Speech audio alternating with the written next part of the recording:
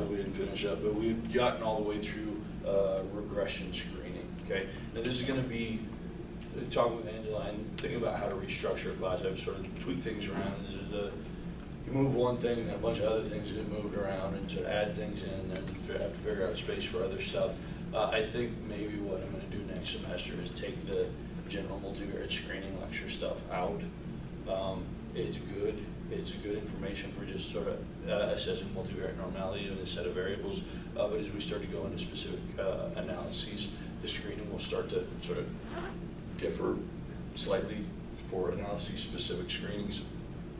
And so while the general multivariate screening is good in terms of didactic and giving you exposure to stuff, it doesn't really map as well onto some of the specific stuff. So know that the things that you did for that multivariate screening are good, and the principal will be doing the same thing here, but your screening for these regression problems are going to follow a set of regression-specific steps that in some ways will be a little bit more efficient than what you had to do for the multivariate screening stuff, okay?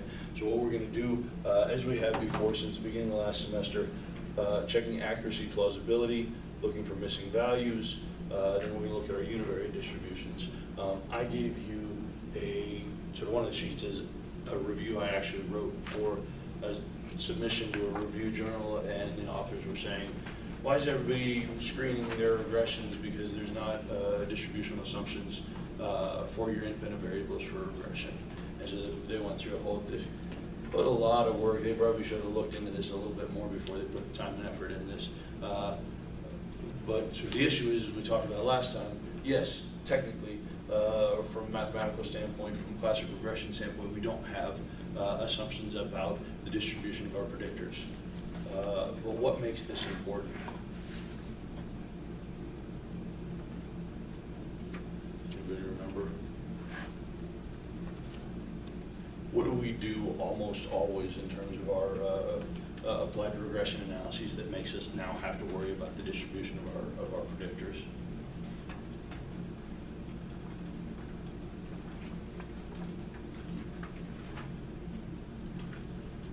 What do we violate? Sphericity. What's that? Sphericity. Not quite fixed effects, okay? Remember that in a classic regression conducted as regression was designed to be conducted is in the context within some experimental stuff, right? Or the assumption that our predictors are hand selected for certain values, that in our model we have all viable values for all of our predictors that were sampled systematically. It's not a random sample. We're not just sort of letting people come in, and whoever comes in. We're actually going out and specifically choosing. So I have 8 people who have values of 10 on my predictor, and or 10 people who have a value of 20, 10 people who have 19, 10 people who have 18, 10 people who have 17. It's a systematic unit, so we've got it. It's assuming a fixed effects model. But this isn't how we do analyses. We go through and we sample people, right? And now all of a sudden we don't have a fixed effects model. We have a random effects model. And all of a sudden that shakes everything up. But fortunately, we continue to, our estimates continue to be unbiased as long as our predictors or our variables are multivariate normal. And so classic regression, we don't have to worry about distributional assumptions. But because we of our original sin of always violating that fixed effects assumption, now all of a sudden we're working with a random effects model, and now we have to go through and make sure that we're that our data are multivariate normal. And so this is where our univariate distributions start to come in. Okay, so we're going to look at our univariate distributions. We're going to look at our univariate outliers. Okay, we've done this before. Looking at our bivariate relations. What we're looking at here, a couple of different things. Again, we're trying to assess the extent to which our variables are bivariate normal, right? Or excuse me, multivariate normal. And so one of the things we're going to look at here, make sure that we have linear relations between all our bivariate associations. We're also going to be looking for possible specifications in error here. What we don't want to see is that any sort of pairwise or bivariate association has weird non-normalities or things along those lines, right? So we're going to look at our linearity of our bivariate relations. Then we're going to jump in and we're going to look at our residual distributions, right? We're wanting to see that our errors are normally distributed and homoscedastic, right? So that we have normal distribution of our errors, and so that variance is constant across all the range of our predicted values. And then we're also going to be looking for evidence of nonlinearity. This would indicate a misspecification of the model somewhere. Even if these are all linear, maybe somewhere in there some combination is producing some nonlinearity within my residuals. Want to go through and take a look at that. Okay. Once we get that, then we're going to look at discrepancies, leverages, and influences. These are looking for weird cases that might throw the results of our regression off, and then we're going to finish up with multilinearity, right? So we're going to step through each one of these in your handout. So make sure you got your handout here. Your standard multiple regression screening. That is what we're going to be using. Also note that on the back here, I've got, if I were you and I was writing up this assignment, this is what my screening would look like for this. Again, trying to give you guys another example for sort of what this might look like, how you might lay this out, and kind of the scope that I'm looking for, right? This is what I'm looking for. No more, no less. You don't have to write pages and pages and pages, but also sort of hopefully you've gotten information that you should have or been thinking about. This is going to be a nice exercise we're going to go through. You can kind of see what I think. Screenings are hard unless you've done a lot of them. The more you do, the easier they get, because you get to start to become more familiar with it, but you also start to take notice of things that are weird or things that are maybe not perfect, but not something that you would necessarily be concerned about. Okay. Questions before we jump into stuff? All right. So let's go through and open up our regression set. Okay. So what we've got is the model that we're going to run, highlighted down here at the bottom. We're going to regress role functioning, or we want to regress role functioning as our indicator of adaptive functioning in day-to-day life. So we're saying, oh, this is 0 to 100 variable, cool. We're going to regress this onto PTSD symptom severity, pain severity, and opiate use, yes, no. So we've got 2 continuous predictors, 1 dichotomous predictor, and then we've got what we've conceptualizing as a continuous outcome here, okay? So this is going to be different than our general multivariate screening because we've got a specific model that we're going to want to go through and test, okay? So first thing we're going to do is I'm going to go,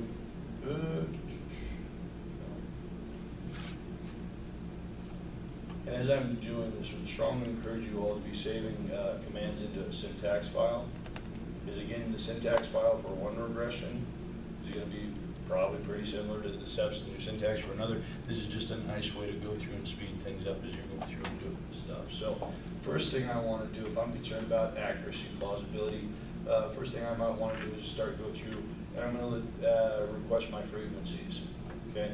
And I've got a dichotomous indicator there. For my dichotomous indicator, what am I going to be looking at in terms of in requesting these frequencies here?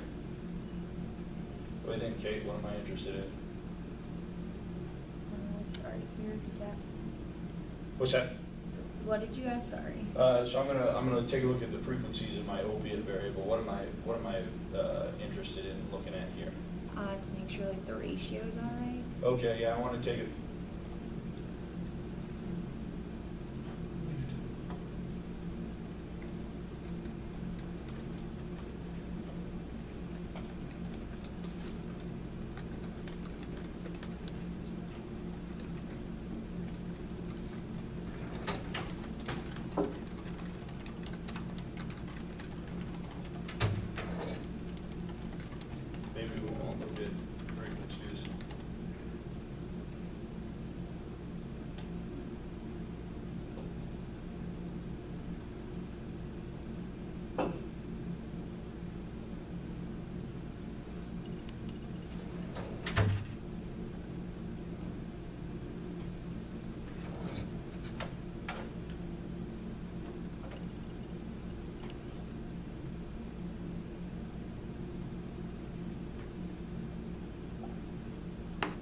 Okay, so yeah, going to be looking at frequencies, and then going to be looking at cell sizes, or excuse me, total sample size.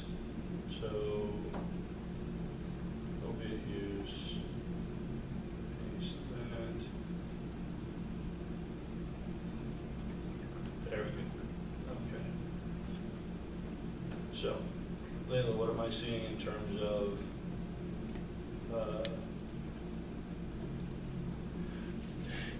these data? What am I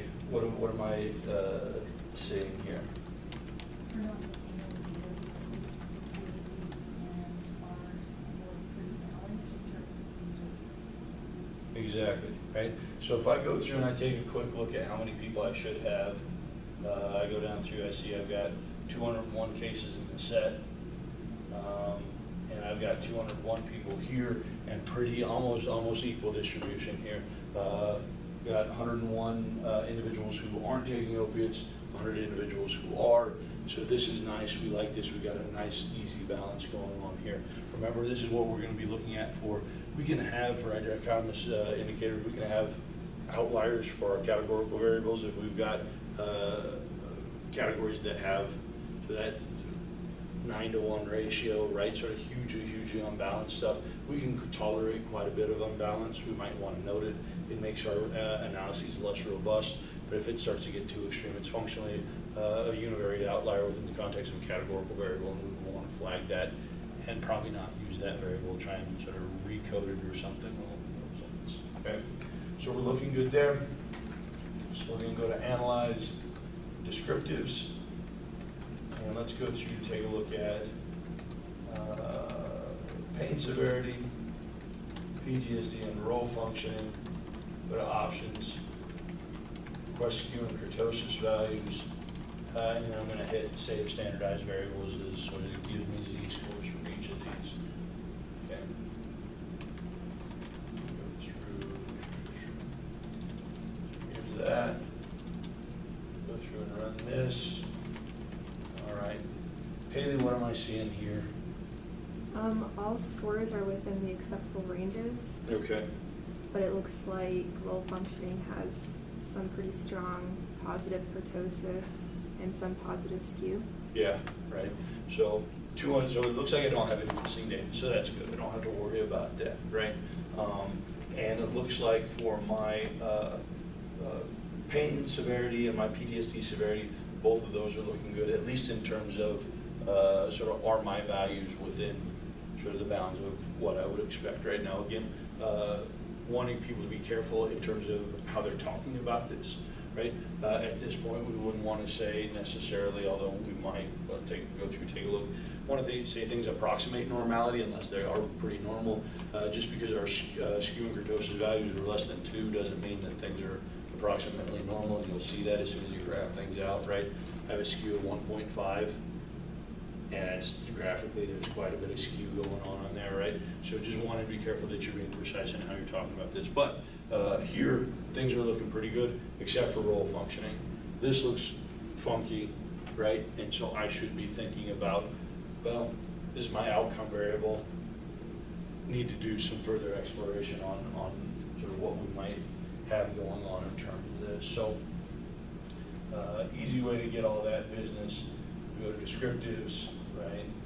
Go down to explore. Let's load up pain severity, PTSD, and role functioning.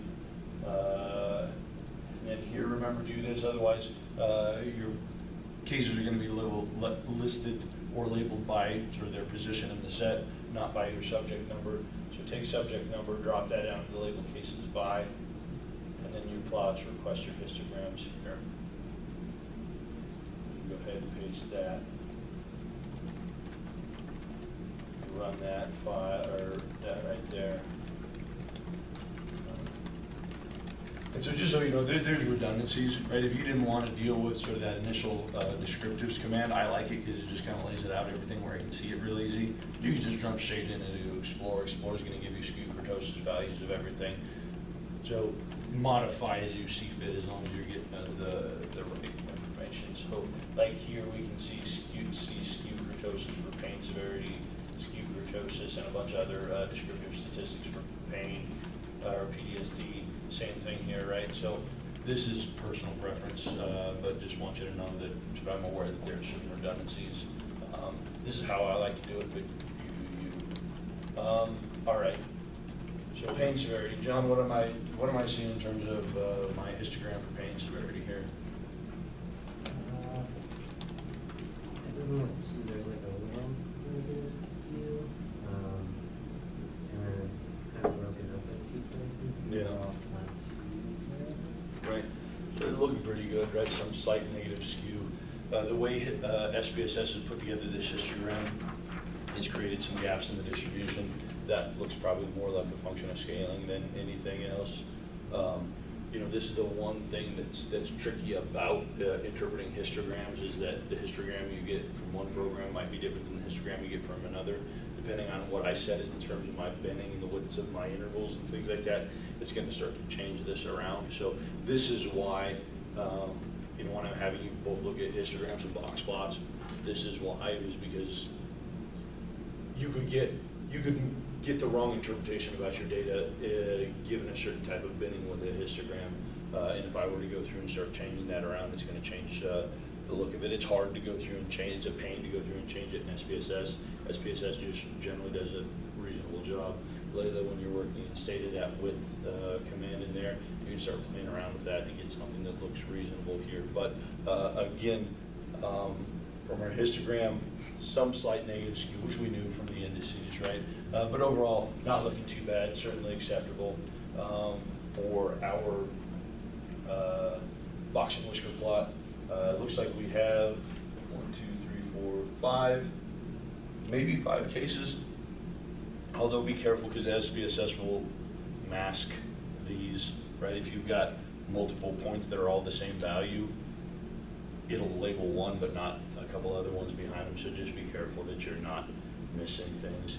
I'm starting to evolve in sort of how I'm thinking about this. If you've got 2 or 3 cases down here, go ahead and tell me what numbers are falling below 1.5 times the interquartile, 1.5 times the interquartile range. If you've got a whole bunch of them, you don't have to count them up, or tell me sort of if you got 7 or 8, you don't have to list them all out. Just say a number of cases falling below this, right?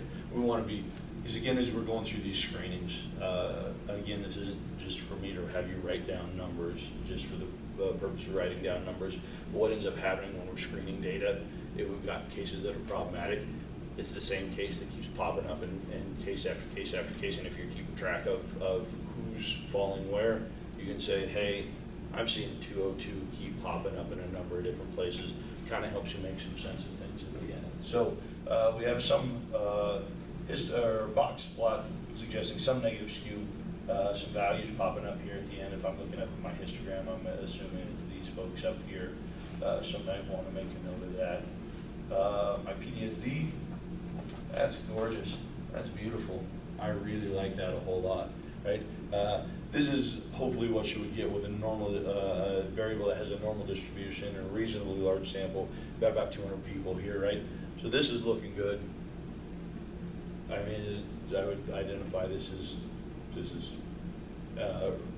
I would say that this is approximating normality. The distribution approximating normality, sort of nothing too much. I mean, I would say this is unremarkable, but it's not, given how nice this is in terms of the split. So just say, sort of looking normal here, we've got one guy, case 221, I'm guessing it right here in the box plot. But that box plot is also nice and symmetrical.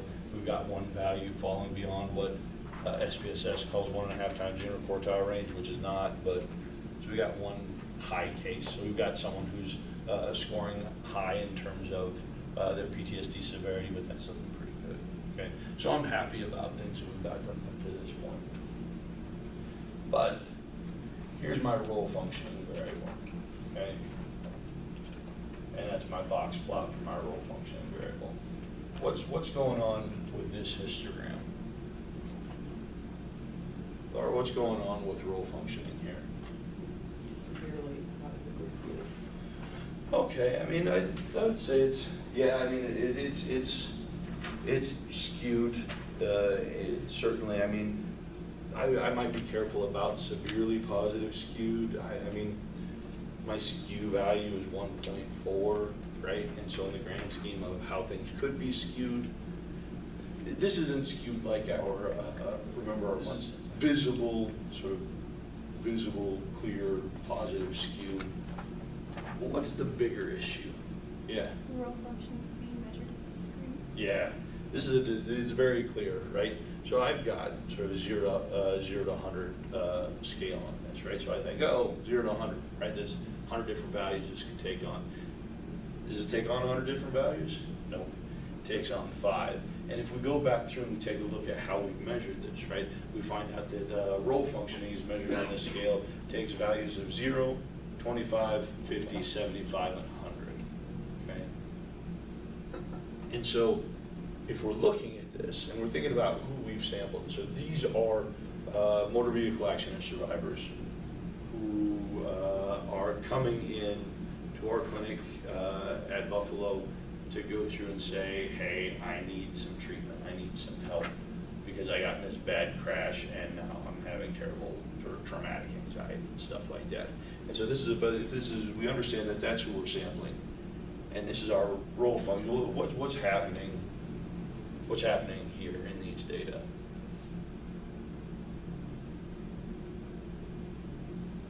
Very high floor effect. What's that? Very high floor effect. Very high floor effect, yeah, and absolutely, Emilio. And what does that mean within the context of what we're measuring here? People are coming in with very low role function scores. Yeah. Extreme, right? So people are flooring out, right? Which makes some sense, right? We've got people coming in with sort of a lot of musculoskeletal pain, a lot of psychological difficulties. If I'm asking people overall how well they're doing, most people are scoring 0, right? Like very, very low levels of functioning, right? We have some people who are scoring higher up the distribution, right? But basically, we've got a measurement problem, right? This functioning measure that we've collected is suboptimal in a lot of ways. One, is not super sensitive and it's putting everybody at the bottom of the scale. And then 2, it's not a continuous measure, it's an ordinal measure. It's basically a categorical measure putting people in 0, 25, 50, 75, and 100, okay? This is not a problem you want to discover at this stage of the game, right? This is why it starts to become important that you know sort of what your measures are, how they're measuring things, what the scaling looks like on that type of stuff. Right now, we didn't run that entire project just for this scale. This is something to look at an outcome measure, so we might not care so much about this. But if this was your thesis or your dissertation or something like that, you want to say, oh, I'm going to run a linear regression, then all of a sudden you get that, and you're like, ah, crap, I didn't look at how this scale is scored and how things go through and put together. Okay, so we've got noticeable skew, right? Sort of and I would say this is problematic levels of skew. The big thing is here is we have an ordered categorical variable in terms of our outcome, and it starts to become problematic in thinking about sort of is regression a good strategy for these data given the level of measurement of my outcome. Okay. Questions about sort of this type of thing? And so this starts to become important, I think, as you're going through and screening data is thinking about some of these things, because if I'm not being thoughtful, I would just say, oh, role functioning is skewed, and so we need to do something about it. But this stage of the game, we've measured it, how we measure it, there's not a ton that we can do. We'll go through and try and make it better, but it's not great, just based in terms of what we would hope for in terms of outcome variable. And we'll see that this starts to keep coming up again and again and again. This is maybe something that you would have seen in this last set as you're going through, okay, I've got a DAS score that's weird, and so how do I go through and smooth it? Well, if I do that, then the same variable keeps coming up again and again. It's problematic. We start to see within these multivariate analyses radiating effects of stuff, right? So you want to catch things early and then go through and make adjustments and try and, this is often what we're left with, is trying to make the best with kind of a poor situation all around, and trying to come up with a strategy that's going to minimize my headache down the road. Okay. So again, if we take a look at my box plot, Haley, how do I understand this? What's going on with my box plot here? I mean, similar to histogram, they're kind of bin together. So outliers are essentially just the different scores. Mm-hmm. You can only interpret it because it's not the right type of graph. Yeah, I mean, I can't interpret it if I look at it. Look, what is this line down here at the bottom tell me? That's just the floor effect again, so Yeah. most of the scores are at the bottom. It's telling me that my first quartile, my median, and my third quartile are all the same value. It's all 0, right? And then anything that, any score that's not 0 falls beyond 3 times the inner quartile range, because the inner quartile range is 0, because there it's all the same score, right?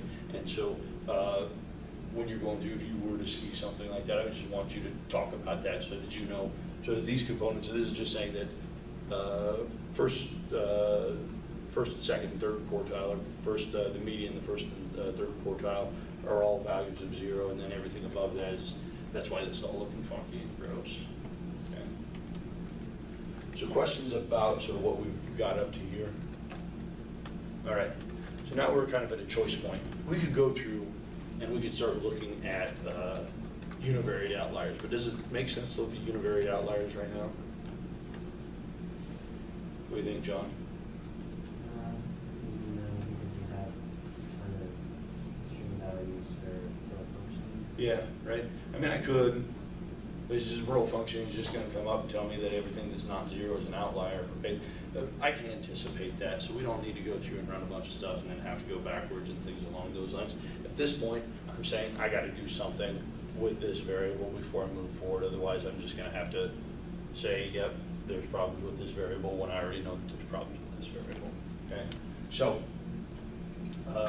what I'm going to do is I'm going to go through and say, well, let me take a look and see if I can log transform this. Log transforms are nice, as we talked about before, is it retains some interpretive value, right?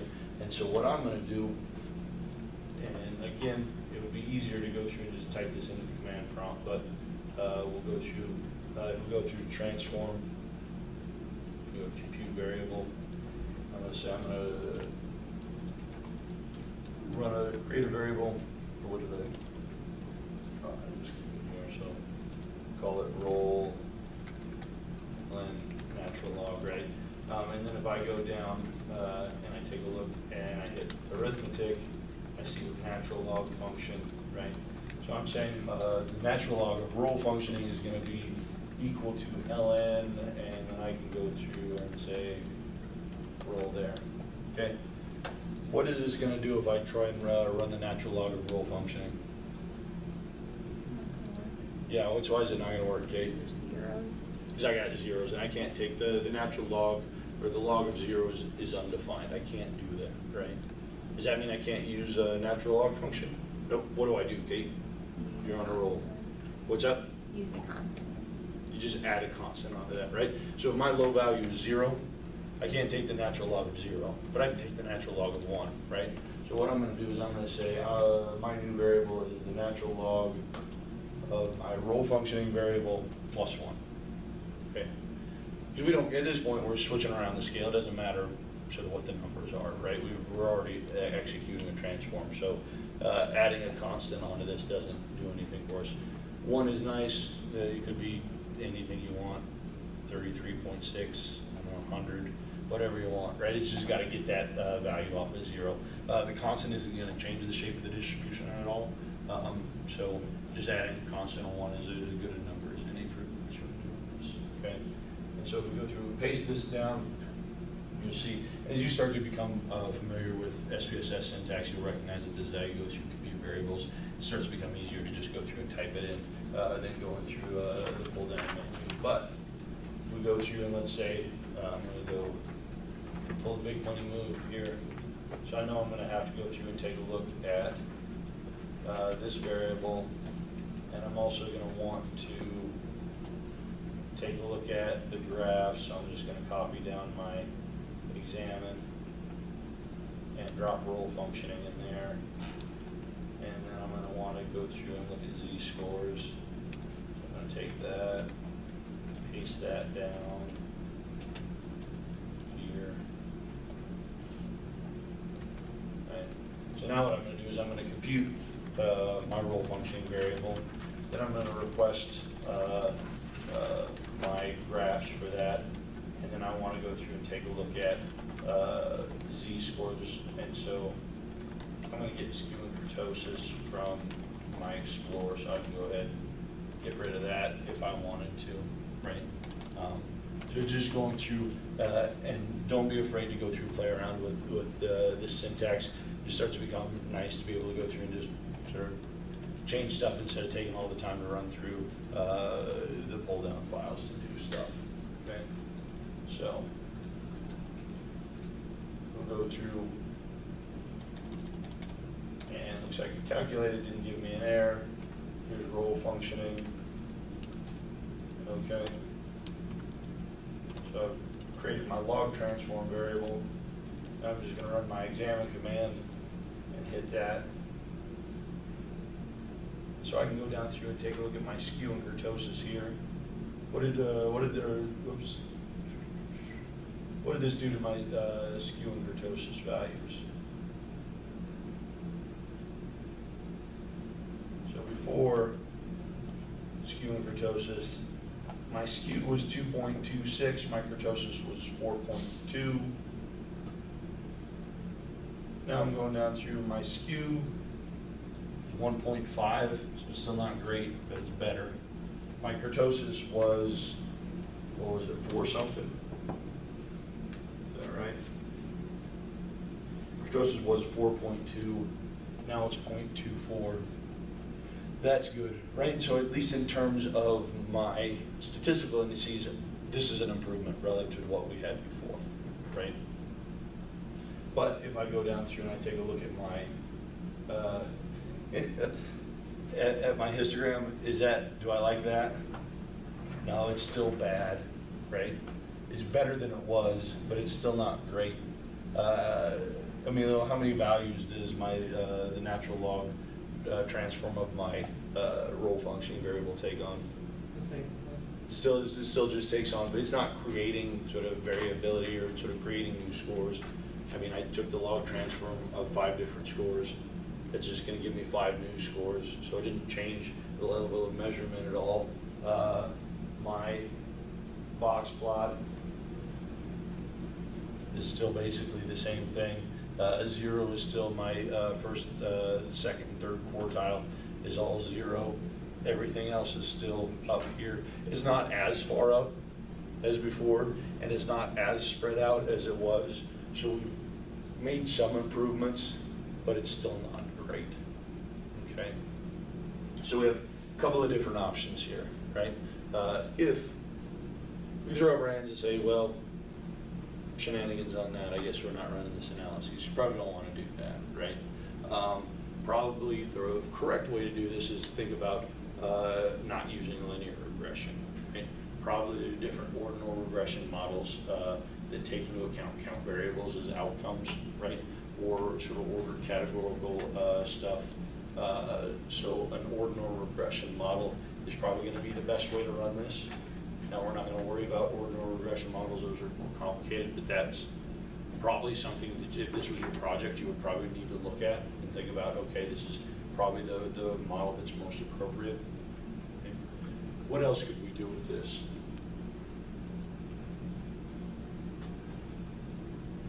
Let's go back through and take a look at the original. What else could I do with that outcome? Yeah, I mean, you could dichotomize. You could say basically everybody has 0 functioning, and then we have people who are not 0 functioning. I mean, you could think about if for some reason either you didn't have the capability or the expertise, or you just didn't want to look into how to run an ordinal regression. I mean, you could do it, SPSS will do it for you, right? You could go through and just say, I'm going to go through and dichotomize this outcome and then just run a logistic on this, right? Now, the drawback to that is you're saying that everybody who isn't 0 is the same functionally, and so you lose some stuff, right? So dichotomizing could be an option. It's probably not the best option in this, but it's definitely something that you could do, right? Or what we can do and what we're going to do today is we're just going to say, well, we're going to log transform, we're going to call it close enough, and just move forward with this, okay? This is going to cause some problems with some other stuff, and you're going to turn into, it's going to make our residual plots look real weird. and we'll take a look and see kind of what this does. Regression's pretty robust. I mean, if you're going to write this up for publication, right, and you were going to present it to somebody, you probably just need to apply the right analysis and look at an normal regression model. But given that that's not where we're at, we'll just pretend that this is sort of doing what we want to and move forward with the regression, or with the transformed variable as our outcome. Okay. Questions about this?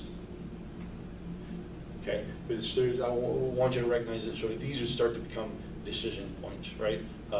And there's not one right answer. I mean, there's probably a best answer for this, right? You just run the model that's developed to address the type of variables that you assessed. But there are sometimes situations that keep you from doing that type of stuff. So in applied analyses, our sort of chore is to make the most of what we've got with the resources that we have, and just try and choose something that's oftentimes the least bad option in here. And if we're stuck for some reason running a regression model because we have to do it, then probably going through and saying, well, this is at least better than what we had before. Not great, but good enough. I mean, other thing too, I mean, we got 200 people in the sample. It's pretty decent sized. I don't feel great about it, but I guess I can carry on with that, sort of moving forward with this. Okay. Questions on sort of choice points here? Okay, so going through, taking a look at that, and so now let's go through and take a look and run. Here I run descriptives of my z-scores, right? So I see mean standard deviations, and then what I'm going to do, take my descriptives. Actually, I'll just go analyze descriptives, kick these guys out, and then take my z-score of pain, z-score of PTSD, and then the z-score of my role functioning. I don't need to save my z-scores on my z-scores, and I don't need skew and kurtosis values. Okay. Go through, paste these in. Take a look at my z-scores. All right, Layla, what am I looking for here?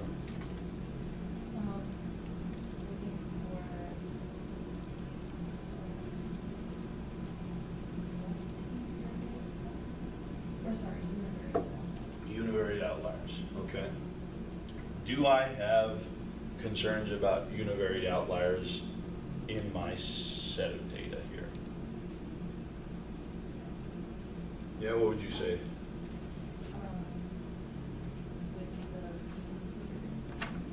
Yeah, what are you saying in terms of pain score?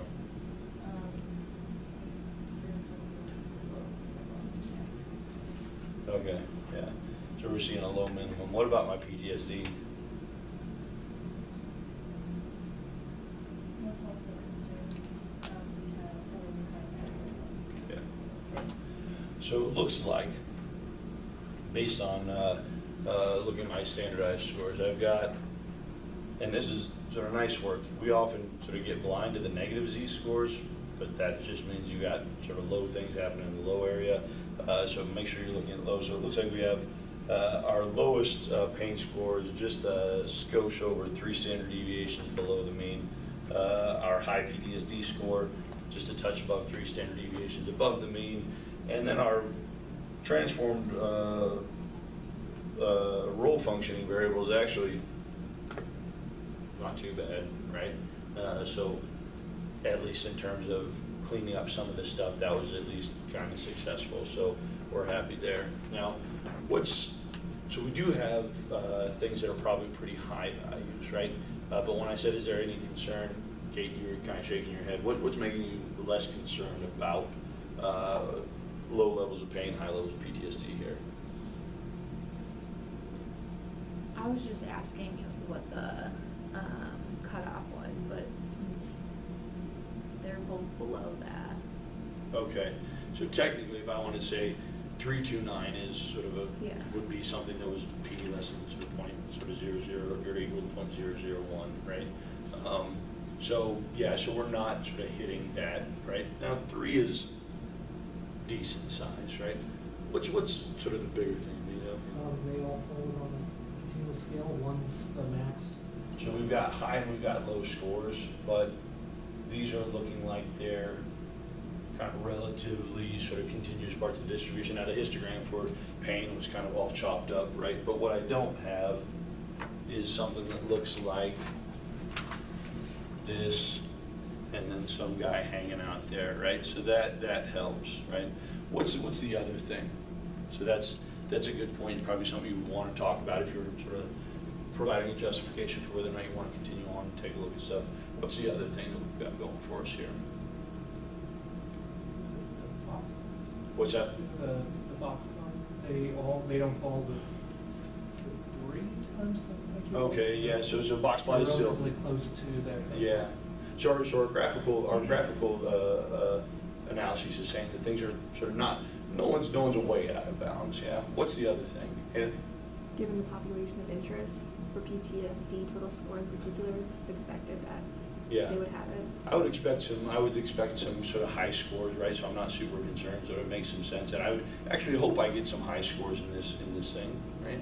What's the one other thing that makes me less concerned about sort of or make my analysis robust The too? sample size? My sample size. Okay, this is the thing. If I have a large sample, I'm expecting some of those. The bigger thing about this, remember that our concern with our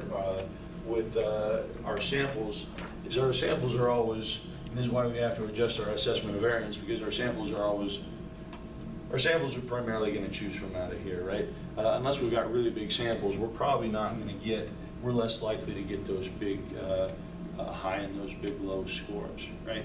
But if I've got a sample of about 200 people, is one score that's 3 standard deviations above the mean going to have that much of an impact on sort of overall stuff?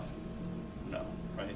Now, if I've got, say, a sample of 40, right, and I'm trying to run a regression, and I've got a distribution that looks here, and I've got some things out here, and these folks are 3.5 to 5 standard deviations above the mean, then I start to get worried about that, right? But this starts to become important where I want you all to be thinking. So let's say one of these scores for like PTSD was, say it's 3.5, say it's 3.5, right? Does that be something we would want to smooth or get rid of? Still probably not. I would definitely note it in the screener. I'd be like, hey, I've got someone who's really high, and if it's that high, I might want to go through, want to make sure and check that that score had been entered correctly, right? And so I might note it. But again, even if that's a real score, I'm probably not going to be too worried about. Again, large samples address a lot of stuff, right? It makes us robust, and so then it's nice because again, if I'm looking at car accident survivors and sort of functioning and things like that, I just don't want to throw out all the people who are most severe. Those are probably the people who I'm interested in, right? And I don't want to futz around with their scores a whole lot. So wanting to go through, this is where sort of taking information about my sample, about what I should be seeing, taking information about overall sort of distribution graphically, is this something that I would follow up? So here, given a large sample, it looks like we've got scores that are right, just a little bit above 3 standard deviations of the mean. I probably wouldn't even worry about this too much moving forward with things. If I had something like 3.3 or something like that, I might sort of flag them and say, hey, this is someone who's high or low or things along those lines, but probably not something I'm going to worry about too much. Questions? All right. So, gone through accuracy, plausibility, gone through our univariate distributions, make some corrections of role functioning, looking at our univariate outliers. So next thing we're going to do for our screening is we want to go through and take a look at our linearity of our bivariate relations. Now we've got a pretty simple model here, and so what I'm going to do is I'm going to go down to my scatter dot plot, and take my matrix, drop it up here, and then I'm just going to go through and take my pain severity score, my PTSD total, in my roll functioning and drop it down there, okay? Now, could we put opiate use in there? We could. Can I test the relation of opiate use with my continuous variables for non-normalities? No, there I can't. You know, you're right, Amelia. Do you know why? Can I have a nonlinear relation with the dichotomous variable?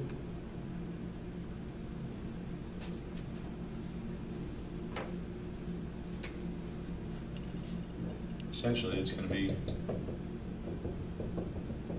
that, right?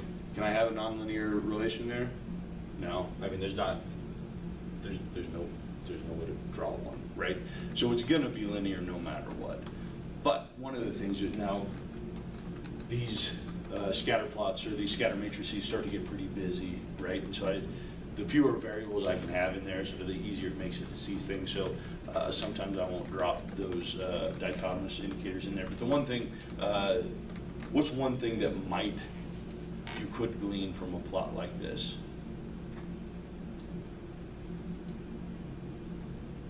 Not linearity. Like the balanced design.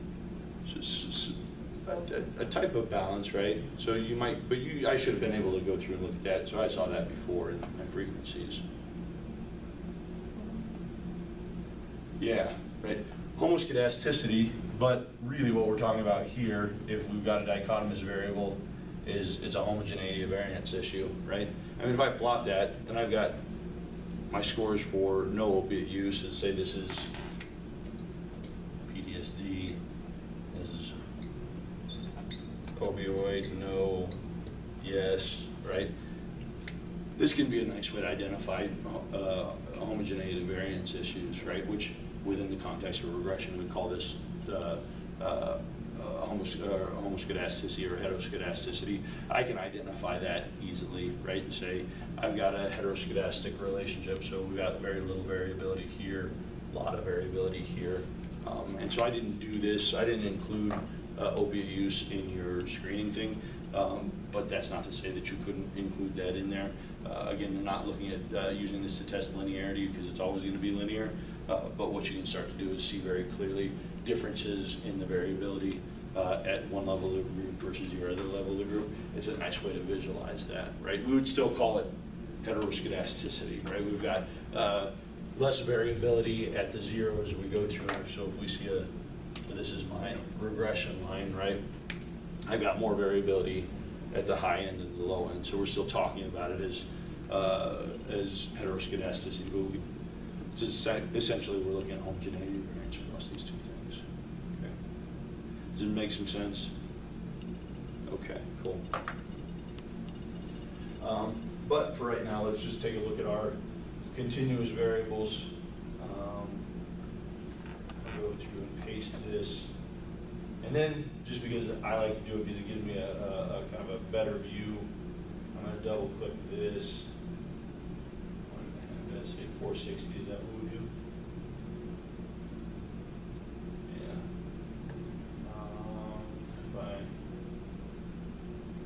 double click those plots, and I do that's smaller.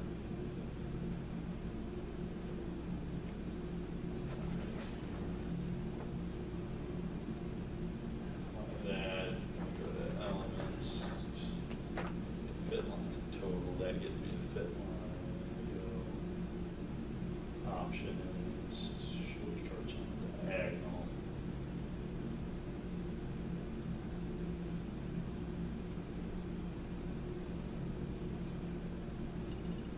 All right, and just sort of tweaking around. So it just gives me, I don't know.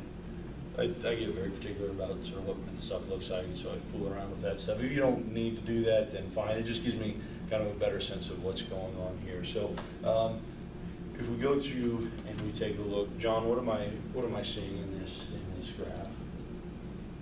Just, remind me again what we're looking for with this scatter plot matrix. So looking for linearity, so all those linear slope and non-linearity, and then we don't like that panning effect, so doesn't look like any like panning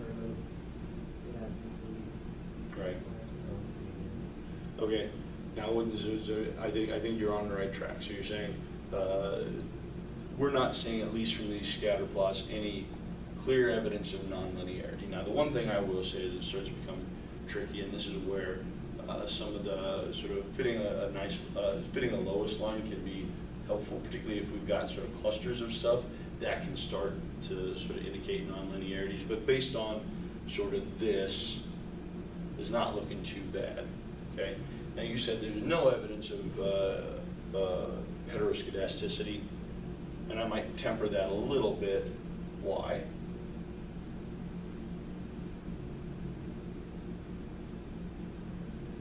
I agree with you. I don't think we have a problem with heteroscedasticity. But can we say there's no that we have no evidence of heteroscedasticity?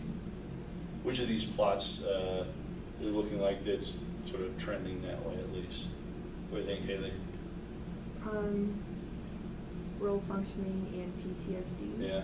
If I'm looking at this, right, I'm seeing that at 0 got a lot of variability in PTSD severity at 0, right? So it's saying I've got a lot of people with so PTSD scores widely variable at 0 role functioning, which makes some sense, right? I can not be functioning for a lot of different reasons that may or may not be related to PTSD. As my role functioning increases, variability around my PTSD scores decrease, right? Now, is this a 3-to-1 difference here? No. So I'm probably not going to get too worked up about it, but this is where I want you guys to be careful and not say things like there's no evidence of heteroscedasticity, because I was like, well, it's not problematic. I'm not going to get have a heart attack over the situation, but it looks like sort of I do get decreasing variability. And if I start to think about sort of what these variables mean, this starts to make some sense to me, right? So just being careful about how you're talking about this.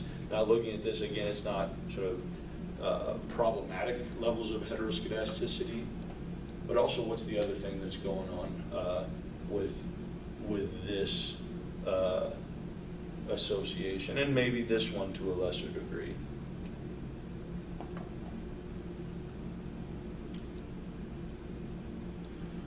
What variables included in these two plots that I've identified as having possible heteroscedasticity?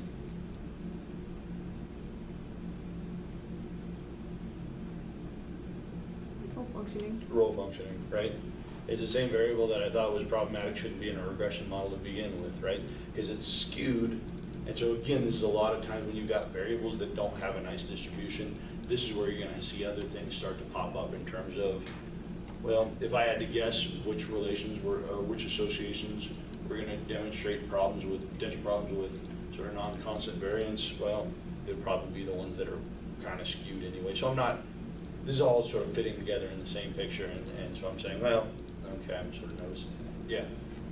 When we screen these, we would have to do the transform variable, right? What's that? We would have to do the transform variable, right? Yeah. Did I not put the transfer? Oh, okay. Thank you. Looks almost the same though. Yeah. Yeah, It's it just is, where it's it's not. turned to the right. There you go.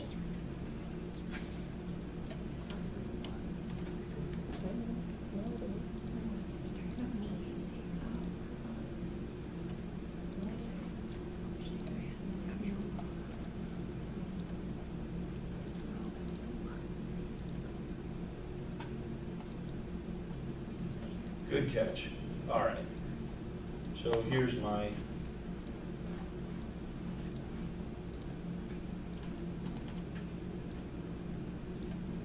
won't go through and mess around with all of it, but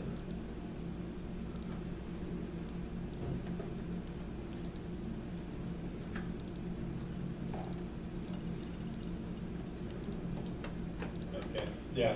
So it's not as bad, right? But it's still not great with this stuff, right? So again, not only recognizing, so hey, this looks kind of screwy, but also wanting to think about what's causing this to go through and be problematic. And this is one of the nice things in SPSS, because it goes through and you can get the histogram and the diagonal that will kind of remind you of what the univariate distributions of these start to look like. Okay. But let's say that I maybe did have a concern about the relation between pain and PTSD total, right? If I go to graphs, go to chart builder, and I want to look at a scatter plot of, say, PTSD here and pain here, right? Hit OK. And then what I can do here, if I double click on this,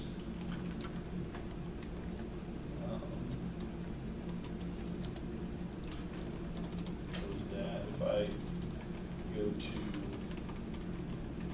elements and I go to fit line and total, and I ask it to tell it to fit a lowest right there, right?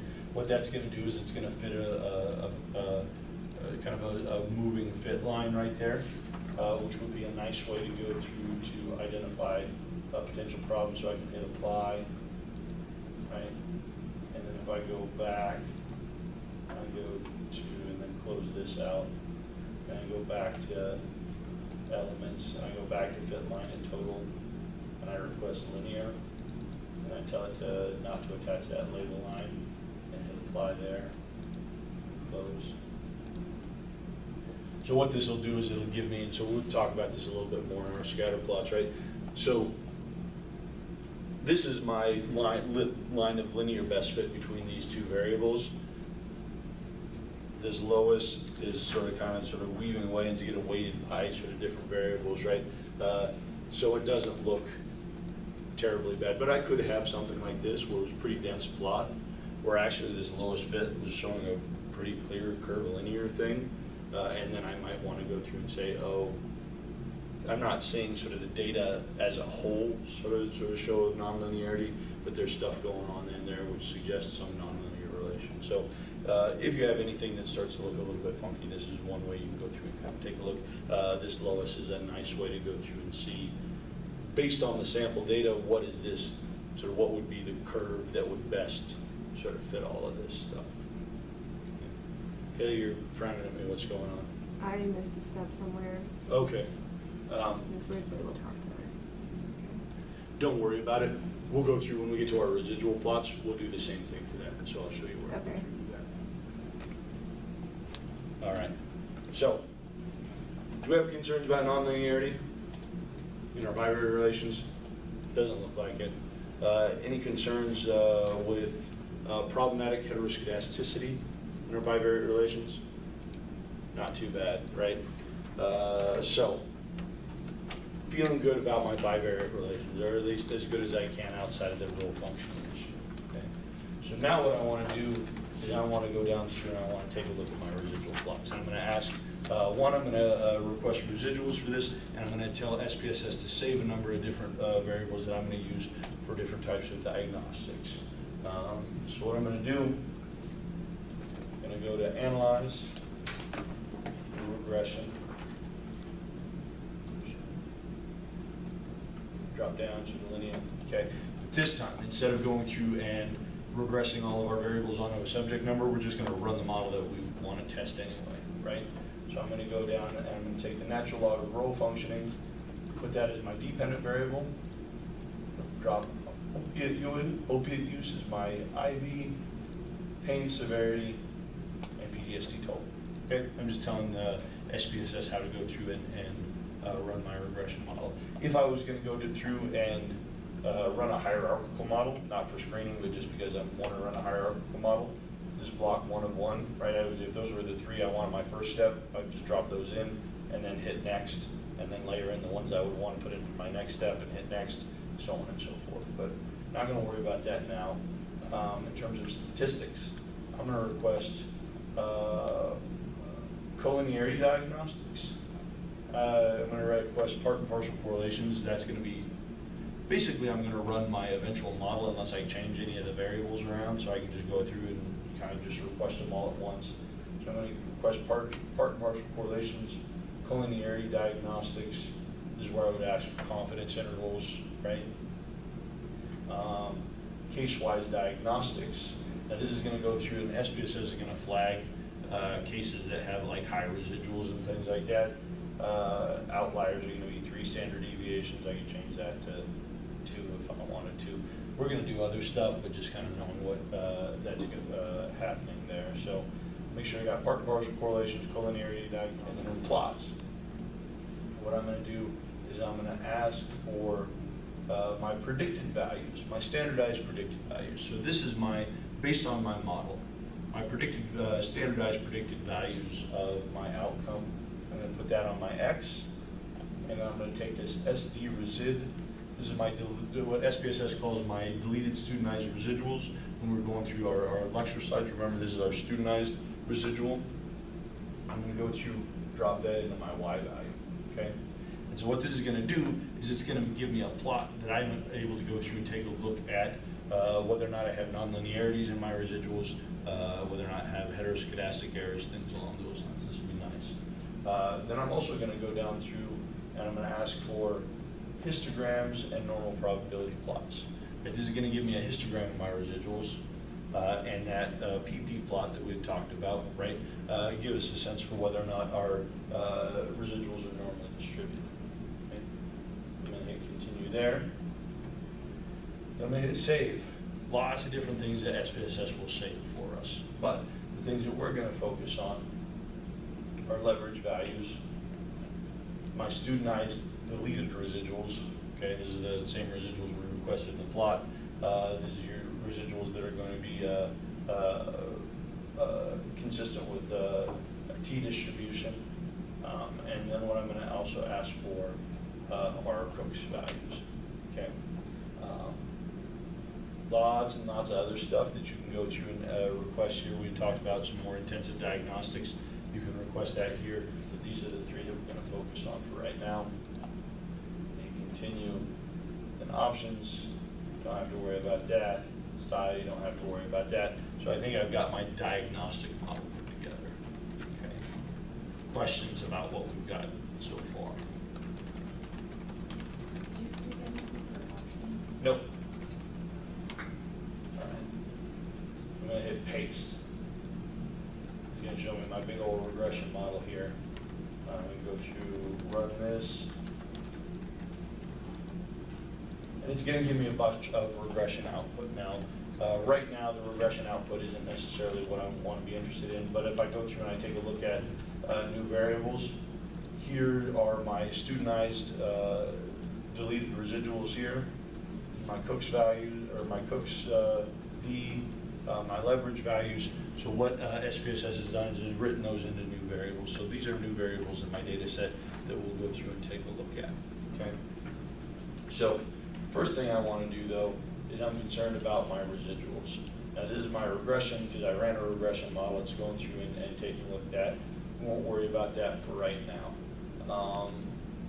But if I go through and take a look at my residual statistics, what I can go through and take a look at, this is a nice way. Remember that in terms of our discrepancies, right? Remember, discrepancy is the difference between what my observed outcome is versus what the model is predicting the outcome should be for that case, right? This is being assessed through our residuals. And we talked about our studentized residuals as a nice means of sort of going through, and it's a nice thing to take a look at. Can someone remind me with those studentized residuals, how is that studentized residual calculated?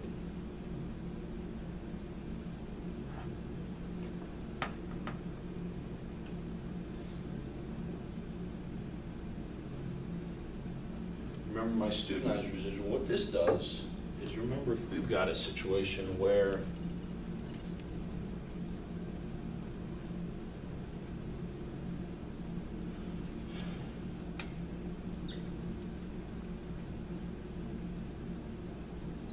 right, and this is my regression line for those 5 points. But then all of a sudden, I have a case that's right here, right? And I throw that into the mix. Where's my new regression line go? Through this point, right? I've got a point that's a high discrepancy, high leverage value, right? If this point is in my regression model, this is a problematic point. We can all agree this is a problematic point, right? Because it's pulling the whole regression line down, right? Well, what's the residual for this model, or for this point? If we're just calculating the residual as the difference between the predicted versus the actual value. My residual here is close to 0, right? This is where my studentized residuals come in. And remember, the studentized residual looks at the deviation between my observed point and the fitted point if that was not included in the model, right? So this is, if that case were not included in the model, this is the expected value for that case, right? And so my studentized residual is going to be really big, right?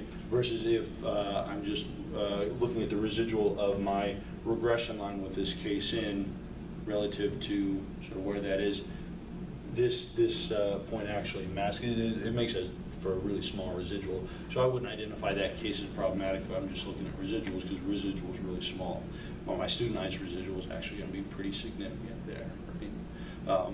And so this is sort of the difference between, there's all sorts of different types of ways of calculating residuals, but this is why, sort of, one, because it gives you a little bit more information with the studentized deleted residual, and then two, these residuals are distributed along a t-distribution, so you can actually, if you wanted to, you could put p-values, you could assign values and sort of determine how big or small they are relative to stuff. That's why people often will sort of recommend taking a look at these studentized residuals for those reasons. Now, as our sample sizes start to get increasingly large, our standardized residuals and our studentized residuals start to get pretty equal, but particularly in small samples, you can start to see differences here. Okay.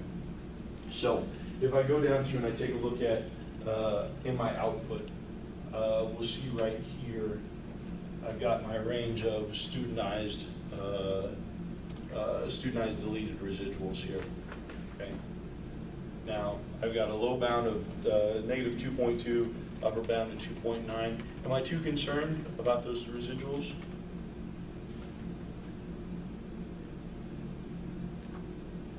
What do you think, Evelina? No. No, why not? Because they fall in the 2 to 4 range.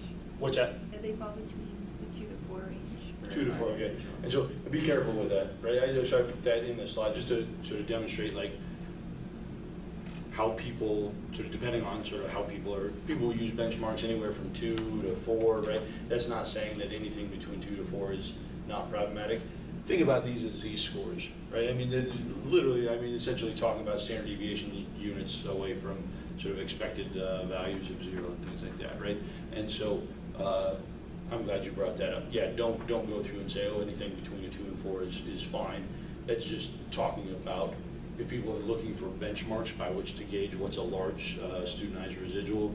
Some people say anything as low as 2, some people say as high as 4. I don't want you guys to be thinking about these things the same way we would think about univariate outliers, right? So want to take a look and say, well, this is kind of problematic, but just looking at this doesn't give us a whole lot of information, right? What's better is if we start going down through and taking a look at some of our plots, right?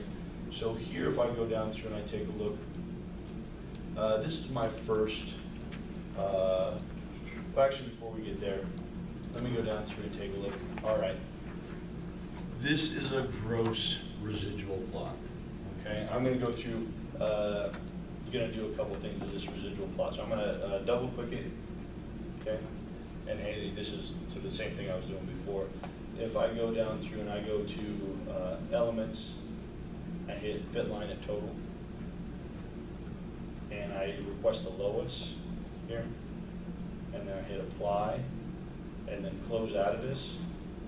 This will give me my lowest fit line, and then if I go back to elements, and go back to fit line at total, and now I'm going to go through and I'm going to hit mean of y. This is just going to give me a line through my 0 point, and then it's going to put a label in there that I don't like, so I'm going to click attach label, and then hit apply, and then close that out. Okay.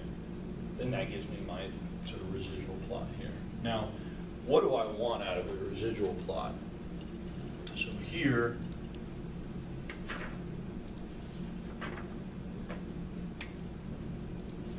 what I'm plotting here is my predicted values.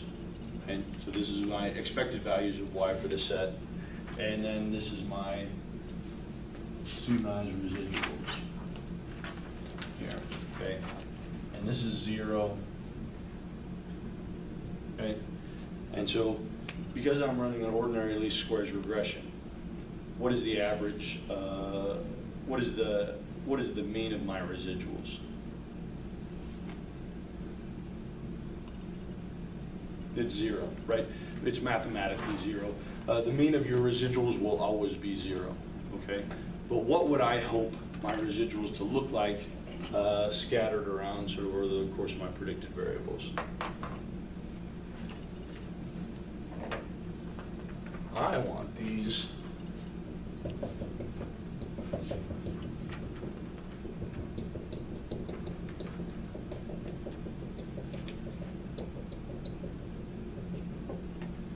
to be a nice scatter, something like that, right?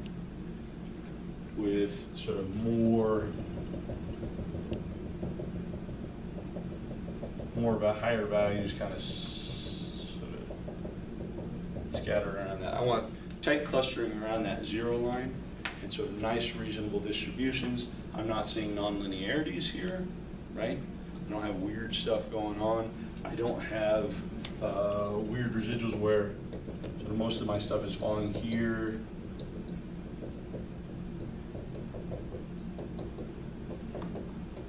And my residuals here, that would look like I got skewed residuals, right? Because here's where most of my line is going, but when I miss low, right? This would look like skewed residuals. And if you go back through and take a look through your slides, some of those different residual plots we're looking at, this wouldn't be a good thing.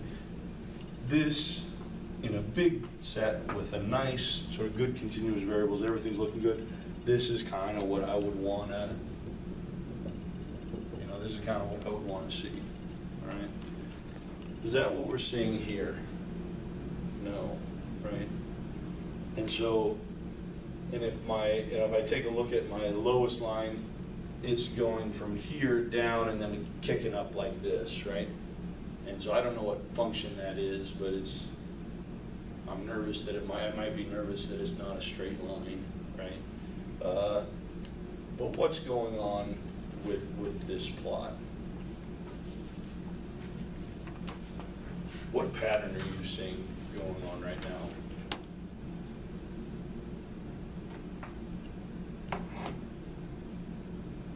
What do you think, Haley? Is it the same thing we were seeing before with the, what is it, row functioning? The Yeah. clusters at the 0 end Right. and everything else. I mean, we're seeing diagonals, right? We're seeing sort of pretty straight lines, right? This is a complete function that our sort of outcome variables garbage. It screwed up our residual plot, right? So we're seeing this is all the people who have, this is all the people who had scored 0 on row functioning or the natural log transform. These are people who had 25, 50, 75, 100, right? What happens is because we haven't used an appropriate outcome variable, is it made our plot really hard to read. So do we have problems with nonlinearity? Well, my lowest line is doing weird stuff, but if I'm looking at the average of this line across this, it's still kind of sort of centered around. I got some above, some below, and then some back above, so I don't know. I'd be super worried about that, right? Given the circumstances, it's not pretty, but whatever. And what about non-constant variance? So I have concern about homogeneity of variance here, or excuse me, heteroscedasticity. It's hard to tell, right? Because, I don't know, I mean, sort of my variance is 0 here, and then it's big, and down here it's, I don't know, right? It's just really hard because I don't have an outcome variable that I should have in a regression model, right? And so probably if we're looking at variability where we have variability, we won't have any variability from that part over because that's variability is 0. If we look from here to there. It's kind of the same, sort of moving down, right? This is a really hard plot to interpret, again, because our outcome variable is garbage. And so I don't know that I would say I have strong evidence of heteroscedasticity here. Again, my biggest issue and my biggest concern with this is the fact that I've plugged in an ordinal variable with 5 levels into my outcome. Okay. So generally semi-disappointed with sort of what that looks like, but this is the type of thing that we're trying to get at with this residual plot. This is what I want it to look like. And again, if you look through those slides, when it's looking at sort of different types of heteroscedasticity, that's the plot that we should look like. And sort of going through and putting on the center line can kind of help you kind of see sort of where things are going on. But what I'm going to do here is I'm going to note that I've got a weird plot and sort of identify why I've got a weird plot. But at the end of the day, I'm not saying I have obvious evidence of nonlinearity going on, even though my lowest is doing a weird thing. I'm not going to say I probably don't have clear evidence of problematic heteroscedasticity, and we'll just try and truck along the best we can with this. Sound all right? Okay. So then, also want to take a look at our residuals in terms of normal distribution. Okay. So here's my histogram of my normal distribution, and here's my PP plot. Okay. Evelina, what are you seeing in terms of this PP plot? That all of the actual values fall close to the predicted values. What's that? The actual values fall close to the predicted values, so there's not a lot of discrepancy. Okay, not too much of a discrepancy here, right? Remember what we're looking at in this PP plot. If we had a variable, here we're talking about our residuals, but this could be any variable that we wanted to go through. If we had a variable that had a perfectly normal distribution, in that my observed values are following exactly on my expected values based on the assumption of a normal distribution, then my values would all kind of line up directly along this line, right? Here we have some deviations, but that's fine. They don't look too bad. And the deviations that I'm seeing here are largely consistent with something that has a distribution that has mild levels of kurtosis, right? Something that starts to look kind of like this, kind of you get a little bit of an S thing. But if I go through and I take a look at my residuals, what's my assessment of my residual plot here, Laura? It looks a little leptokurtic. It's a little leptokurtic, yeah, a little bit. What else are you seeing in there, maybe? I mean, it falls like more or less within the shape, except for those middle values. Yeah. And then like there's a weird chunk at the end. Weird trunk at the end, right? Yeah. And so this is one of the things. So having SPSS superimpose a normal curve over the top of your histogram is kind of nice. One of the things, though,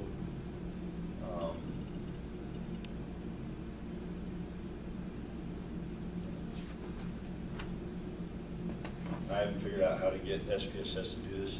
What we can also do, I mean, there's code you can do it, but it's probably not worth the time and effort to go through and do it. But here, I'm sort of running these in the Stata, what we call a kernel density curve onto this. And so basically it's taking a look at sort of the actual sort of empirical distribution. And so if we take the same residuals and instead of superimposing that normal curve, we take a look at this kernel density plot, what we see is, so the population distribution of this is sort of here, and that's kind of normal-ish. Then we've got kind of this lump here at the end. So we've got a small, looks like a level of small positive skew going on with this a little bit that we can see in the SPSS output. It just sort of the normal distribution just kind of superimposes things. And if we wanted to, we could go through, we could go analyze descriptives.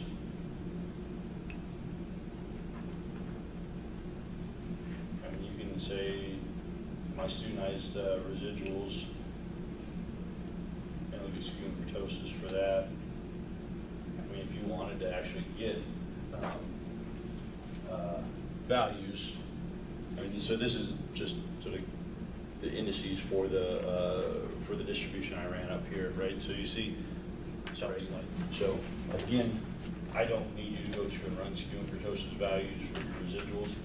I just want you to go through, take a look, and see, in general, talk about what's going on. So here, I would say our residual plot is kind of effed and hard to interpret because we've thrown a categorical variable. We've regressed a categorical variable onto something in our linear regression model, and linear regression models don't like that. But it doesn't look like I have clear evidence of nonlinearity, and I don't have clear evidence of non-constant variance across there. My residuals, generally normal based on my histogram, my PP plot. I've got some evidence of potential It's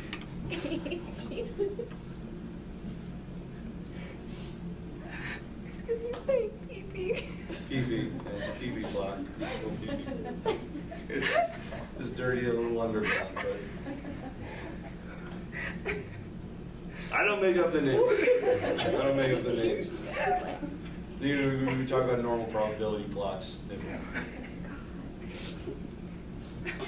We're Nice. grad students, it's fine. Nice work. I like it. But overall, it is not anything, I mean, we can deal with it, right? So, in saying, so want to go through and sort of note some skew here, some violation, but it's pretty good. But again, why would we, Nick, if I'm looking at possible skew in those residuals, positive skew, what's that probably a function of? So in my residual plot here, I'm looking, it looks like I've got kind of a bump up here, some positive skew to those residuals. What can I look at that to? Probably just a function of your large sample. What's that now? Probably because of your large sample, you're going to see some people falling outside more extreme scores relative to the description. Okay. So and that would be the case if I was going through, but if that was. But I would also probably expect if it was just a large sample and I was just missing on some people, I'd probably miss some people low too. It looks like we don't tend to miss low, we tend to miss high. What within this model probably accounts for sort of this tendency to miss systematically, so we got some skew in our residual. I mean, I thought you lifted your finger to answer. I'm sorry.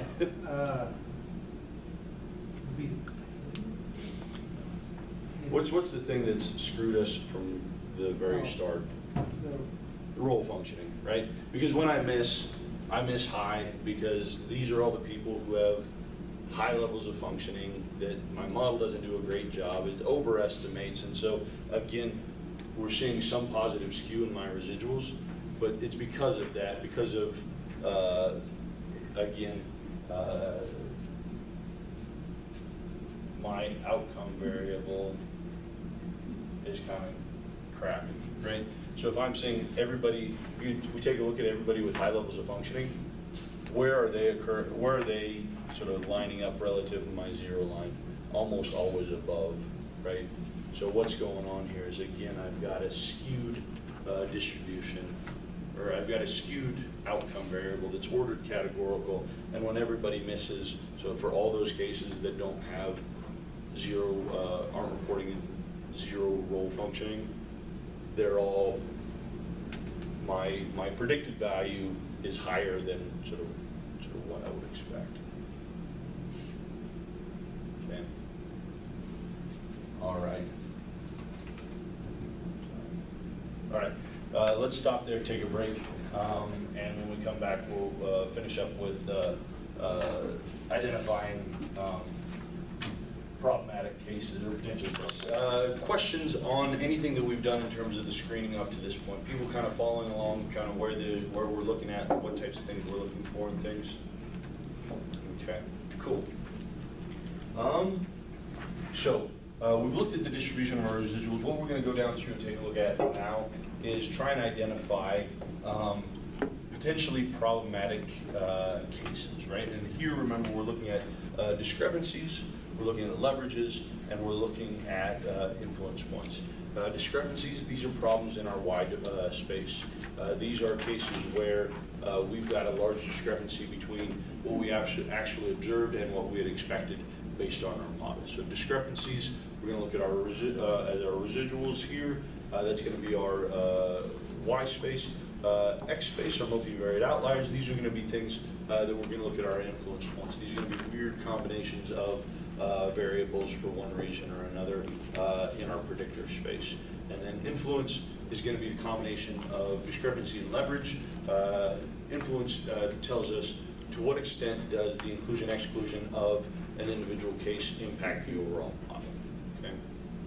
So remember that in our regression model, we had SPSS save our studentized deleted residuals, which is our discrepancy measure, our leverages, which is our leverage measure, and then our cooks, which is going to be our measure of influence. Okay? So if I go up and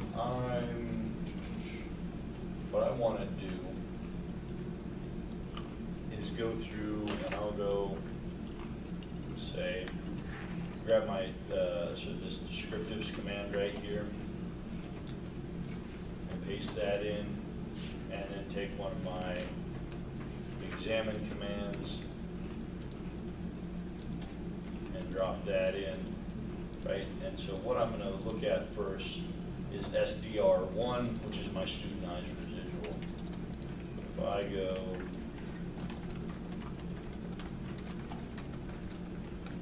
that should give me my studentized residual right here. Take that variable and paste it down in my goal functioning. Okay. So what I've just done is I've sort of created syntax to say I want to give it, I want SPSS to give me the descriptives for my studentized residuals, and then I want it to give me plots for it. Now I could just run this all in examine if I wanted to, because it's going to give you descriptives there as well, but this just in terms of presentation would be maybe easier for us to see. So I'm going to run those two. And if I go through, take a look at my studentized residuals here, I see minimum, maximum, right? And we had seen this before in our regression and our diagnostic output that had already given us upper and lower values for this, but just for the sort of didactic, sort of go down through and see it. And again, not seeing anything that looks too bad, right? Particularly for a sample of this size. Again, if we're reading these as sort of on the same scale as we would critical values for Z or T or things along those lines, this is not too bad, right? So we've got some stuff below, we've got some stuff above, but not too terribly too bad here. If we go down through, we take a look at our histogram. We actually already looked at this above because we had requested this in our model. This is just our studentized residuals.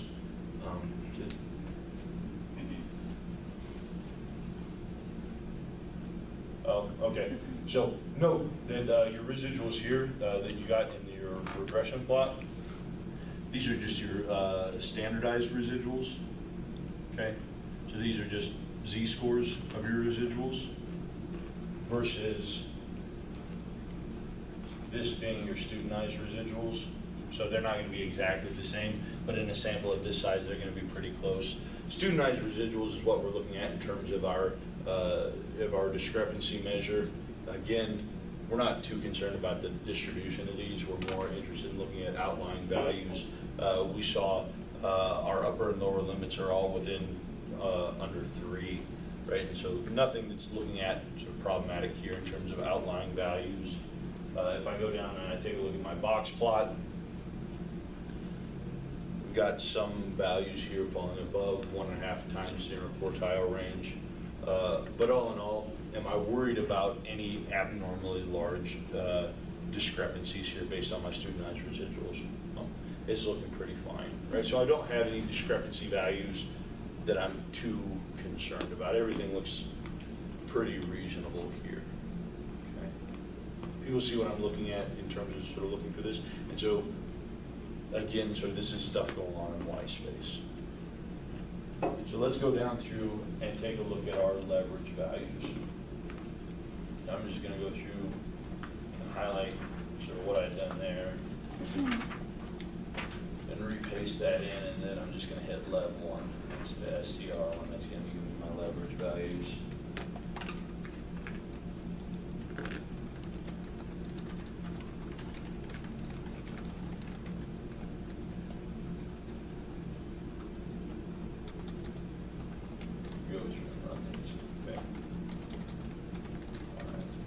here, my leverage values. Now, my leverage values, remember, that SPSS, and SPSS is calculating centered leverages.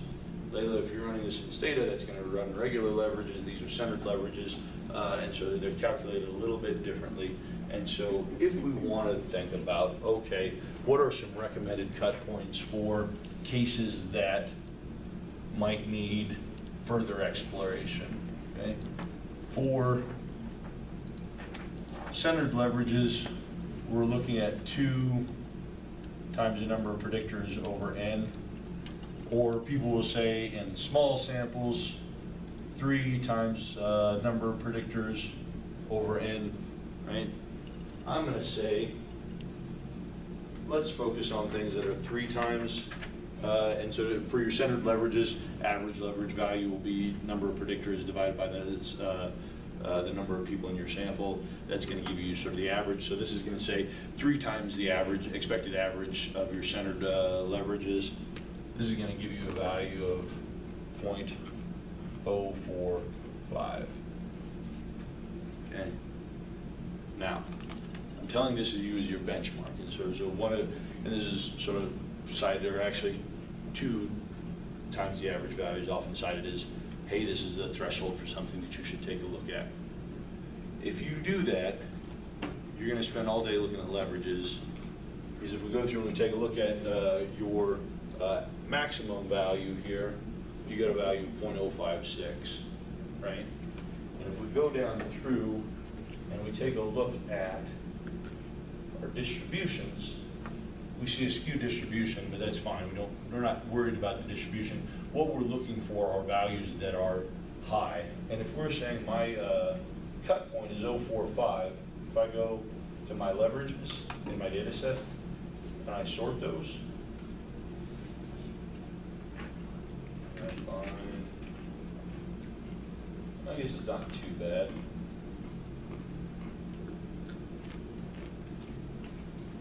We got 5 values that are exceeding sort of my cut point here, okay? If I were to go 2 above, that would be a whole lot of stuff going on there, right? But still, even 5 potential multivariate outliers starts to become a lot, right? Because remember, with our multivariate outliers, not only do we have to say, hey, this is maybe a multivariate outlier, we have to follow up and say, why is it a multivariate outlier as well, right? And so if I go back and I take a look at my plot here, it looks like, how many points might I want to take more of a look at? 3. I might say 3, right?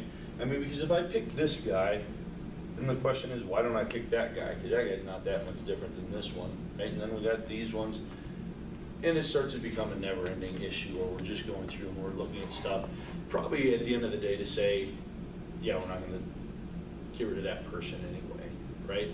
And so this is where your graphical stuff starts to become important. Is you want to take a look at your plots of your leverages, of your influence points, to say, all right, what's a reasonable number of cases to go through and take a look? Because otherwise what we're going to do is we're going to get in there and we're going to start futzing around with our data. And we start kicking out people that are sort of just weird because we don't like them, it starts to change our model, right? We got our thumb on the scale. Our model's going to start fitting better and better because we're just throwing all the cases that don't perfectly conform to what we would like. So here, I might say, it looks like potentially case 310, 221, and 202 are maybe the cases that I might want to follow up and take a look at with stuff. Okay. So what I'm going to do, I'm going to go to my syntax. I'm just going to go compute. I'm going to say MB1 equals 0. Put a period behind that. I'm going to go exe period. That'll create a new variable called MB1. And then we'll just do that a couple more times.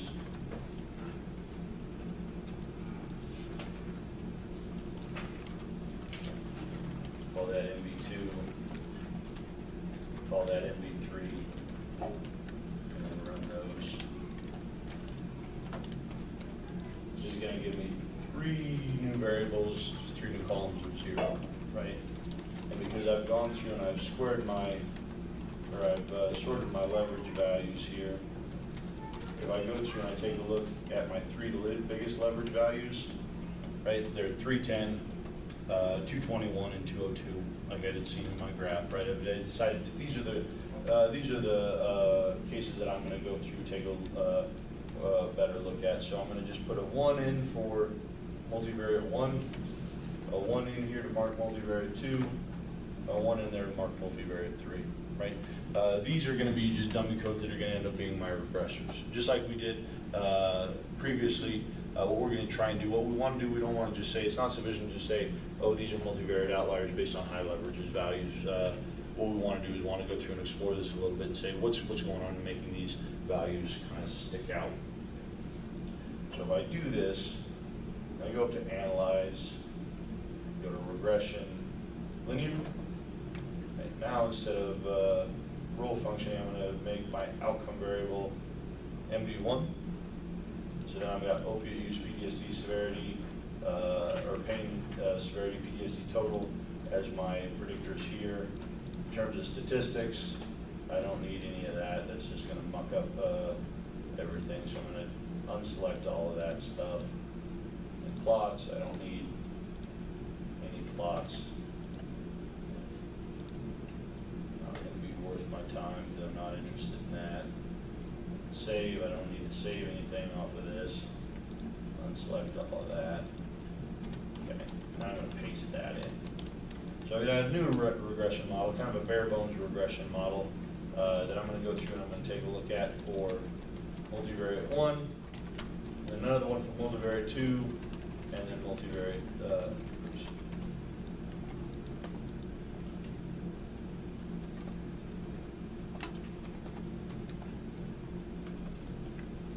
So MV1, MV2, and MV3. Okay. So this is just poking around and take a look to see what combination of variables is causing this case to get flagged as dependent on multivariate outliers. So if I run my first regression,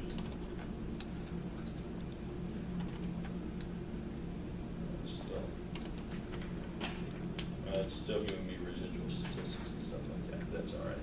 What I want to do is just look at my coefficients here, right? And so it looks like for my first case, so this is case 310. This is a case that has my largest leverage value. What it's looking like is I've got pain severity is kind of making this score stick out, and then maybe something going on with PTSD, right? So if I go through and I take a look at case 310, right? I see that my pain score is really low, 0.33, right? But if I then go through, take a look at my PTSD score is pretty high. So it looks like what I've got is I've got someone with a really low pain score combined with a really high PTSD score, which isn't impossible certainly, but it's causing some stuff to go. It's not typical of this sample, right? So we would just want to say, well, kind of a low combination of low pain, high PTSD is what's going through and giving this and causing the model to flag this as a high leverage value. Okay.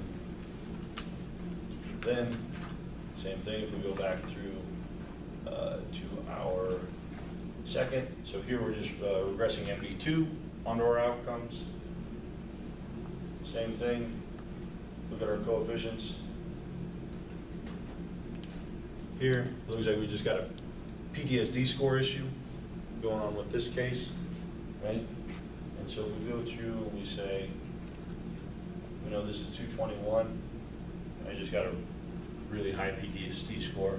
That's what's causing this to be strange in terms of multivariate space predominantly. It's a high PTSD score, right?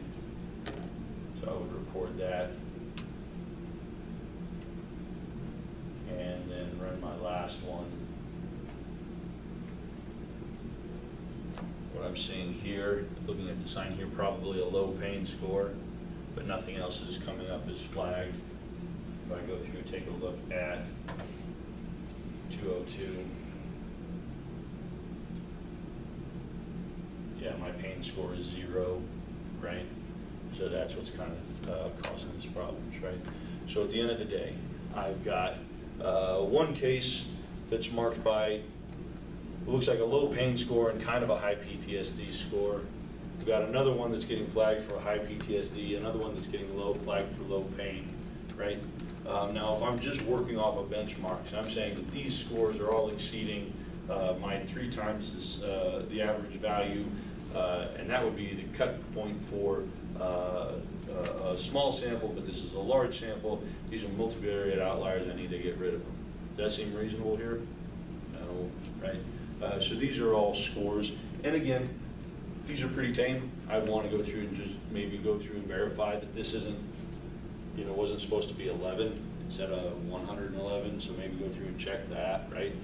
Make sure that maybe did this score actually, was this actually 0 or does someone just not enter it, right? Want to make sure if things are coming up, always checking the hard copies to make sure that there's not some entry error that's accounting for this. But at the end of the day, these all seem like reasonable people who could be reasonable cases, right? And if I go up through and I take a look at my plots, and again, this is why best practice, like people who are doing good work in this area are saying, do not worry about cut points. Cut points are fine. They sort of give you something to, at least sort of a reference point. But if I'm looking at my leverage values here, I'm not seeing something that's, here's my distribution, and then I got 2 cases that are way out here. That would be something more that, okay, there's something odd going on that I need to go through and account for this. Here, these are cases that I might judiciously sort of note and say, but they all seem to be primarily driven by high or low scores on a single variable. These are sort of, as long as I verify that these scores are accurate based on entry, these are probably all people who are relevant parts of my distribution. And so probably just gonna, at this point, I keep an eye on them and see if they don't come up somewhere else. Okay. How are people feeling about this? Because there's a lot of ambiguity in this, right? Like, it's nice if there's hard cut points. Anything like a billionth of a decimal place above sort of this cut point, we actually throw it out. But I mean, this starts to get more in the feel of you sort of understanding your model and sort of saying, is this problematic or not? People kind of see what we're doing here with our. So this is again weird combinations in X space. So these are like our multivariate outliers. So technically, we're using 3PN as our sort of cut point, then yeah, we've got like 5, but if this is all we're getting in terms of sort of our most extreme values, I'm actually not too worried about some of those other ones. Okay? But again, what I would be looking for is something that here's the distribution, and then I've got some joker hanging way the hell out there, right? That's the type of stuff I'm more interested in. Okay? Questions? Okay, so we go down through, take a look at that, and then the last thing we would want to do is take a look at our Cook's values. This is our influence points. These are going to be combinations of high discrepancy and high leverage. This is going to be cases that, because of their inclusion, they're having a big impact on the model. So I'm just going to take my same thing and change this to look at my Cook's. Here, or if I'm working on sort of recommended benchmarks for my Cook's D,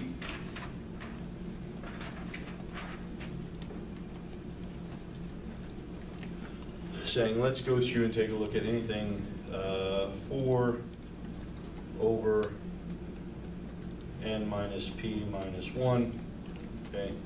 And in this case, this is going to give us a value of 0.020.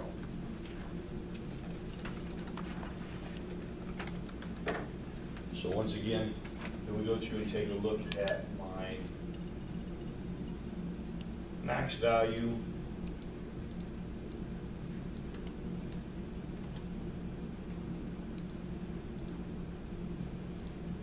My my cut point is 0.02. Here I got 0.05, right? So I've clearly got sort of stuff that goes way above that.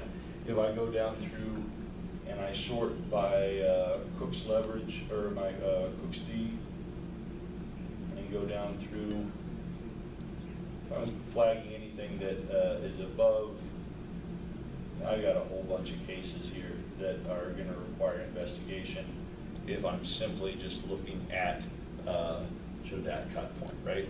That's a lot of work, probably for a whole lot of nothing, right?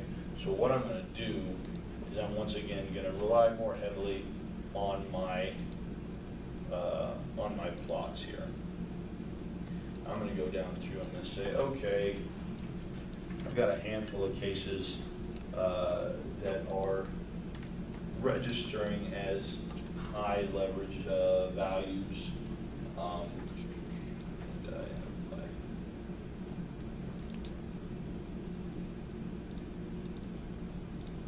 Yeah, okay. I went through and I said, well, looking at my histogram, I've got a collection of probably 5 cases that are kind of set away from the rest of the distribution. And so these are cases that I might want to go through and just kind of flag and note to say, hey, these are cases that have some combination of their residual values combined by their leverage is giving me something strange going on here. And if I go through and so yeah, there's a 1, 2, 3, 4, 5, 6, 5 or 6 leverage values here. What I might do is then go through and record,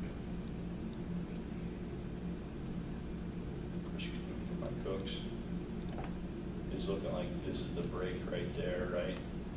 So 3, 5, 8, so we got 0.41, 0.042, or 0.043, 0.043, 0.047, 0.045. Just might note those as high Cook's D. Okay. You following along, Evelina? I don't think I saved the Cook's values. Oh, it's not okay. like working to like go back and add them, so I'm just trying to figure out how to do that, but otherwise. Okay. So you just want to make sure that Cook's values are that you request those to be saved. But this is where it starts getting to get tricky, right? So I've got a bunch of high leverage values. So my question is, well, so what? Like, are they bad enough to start to go through and impact my regression model? How do I determine sort of what do I do with it? So I've identified these as maybe ones that I might want to go through and talk about, but so then what do I do with that, right? So this is the tricky thing with regression diagnosis. You could go through and chip away until you got like half of your sample gone if you're just going through and throwing things out.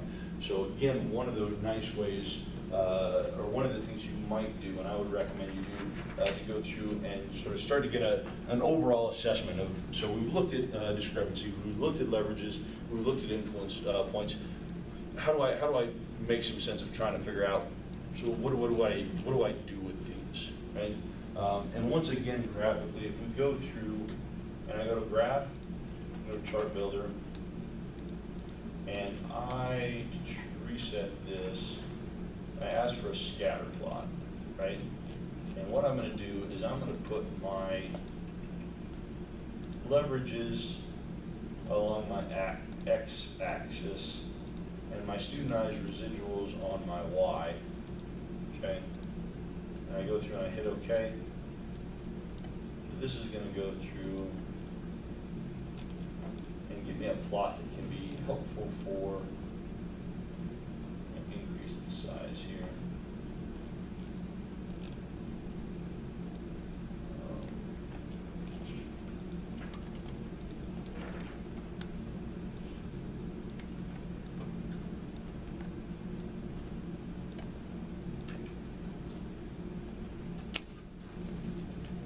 To give me a plot of, it's going to give me a plot of my leverage values and my residuals. So this is basically what I'm looking at here are cases that are going to be large in terms of leverages. So these are going to be cases that are odd on the x. So this scale is going to think about this x-axis as cases that are weird in x space, and this y value, this y scale as being sort of my residual stuff.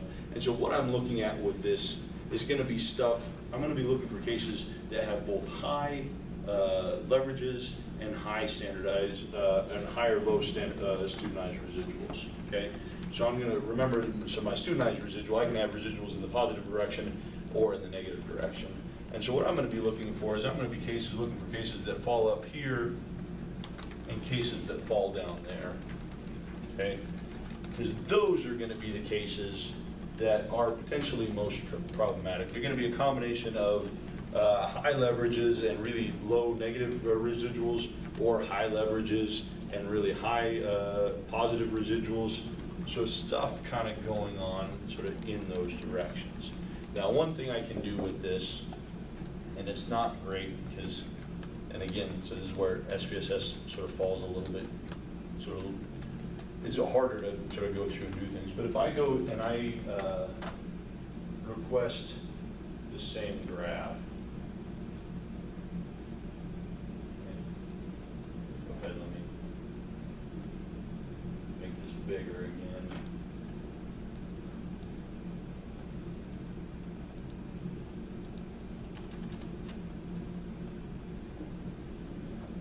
I'm going to blow this up, make this bigger.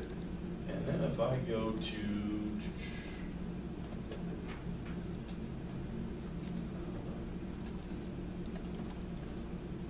elements and I hit data label mode,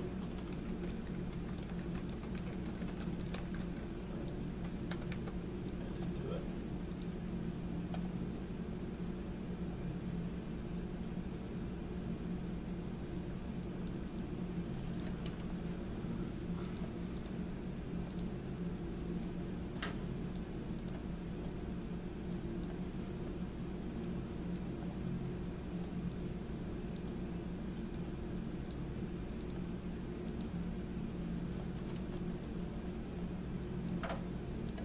Figured out how to go through and get this did.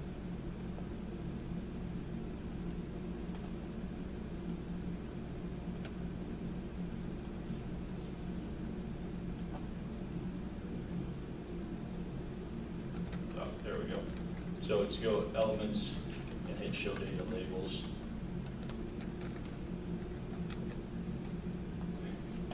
What this is going to do is it's going to put a marker on your labels, or on each one of these data points, okay? Now, the thing to remember, and I couldn't figure this out, I think the only way you can do this, and so these aren't your subject numbers, this is the order, like where these values are in your data set, okay? So what this is saying is case that's at 201, well I know I have 201 people, so this is the last case in the set, is this one case down here that looks like it has kind of a largish negative residual and a highish leverage value here, right? So if I wanted to go through and go to my data set, and I would look at, again, the variable that is in the case 201, it looks like it is case 130. And this is also the case that has the largest Cook's D, right? So we would recognize this as, you know, this case that's got some maybe, I don't know. And I don't even know that I would sort of flag this too much, but you start to see how this is consistent. This case, 130, is that right? 130 is also the case that had the highest Cook's D, the highest influence value.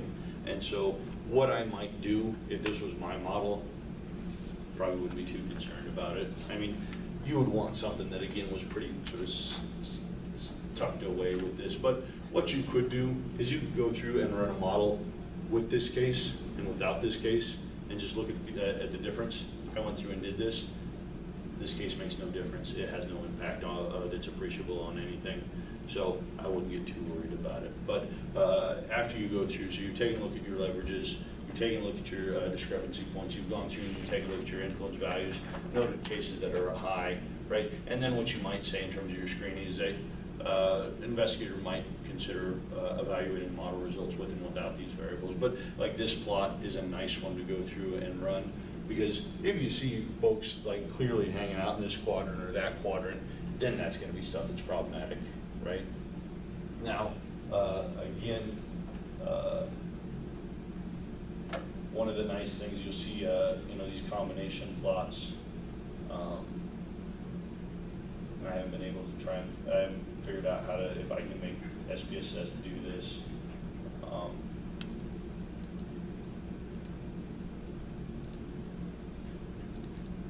But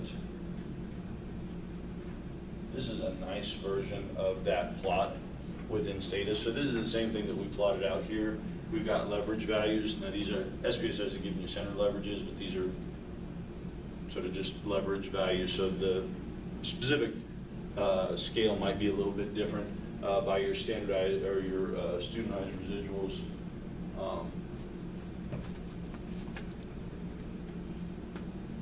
So we've got the same plot, except what we've asked the program to do here is label the points by their subject number, right?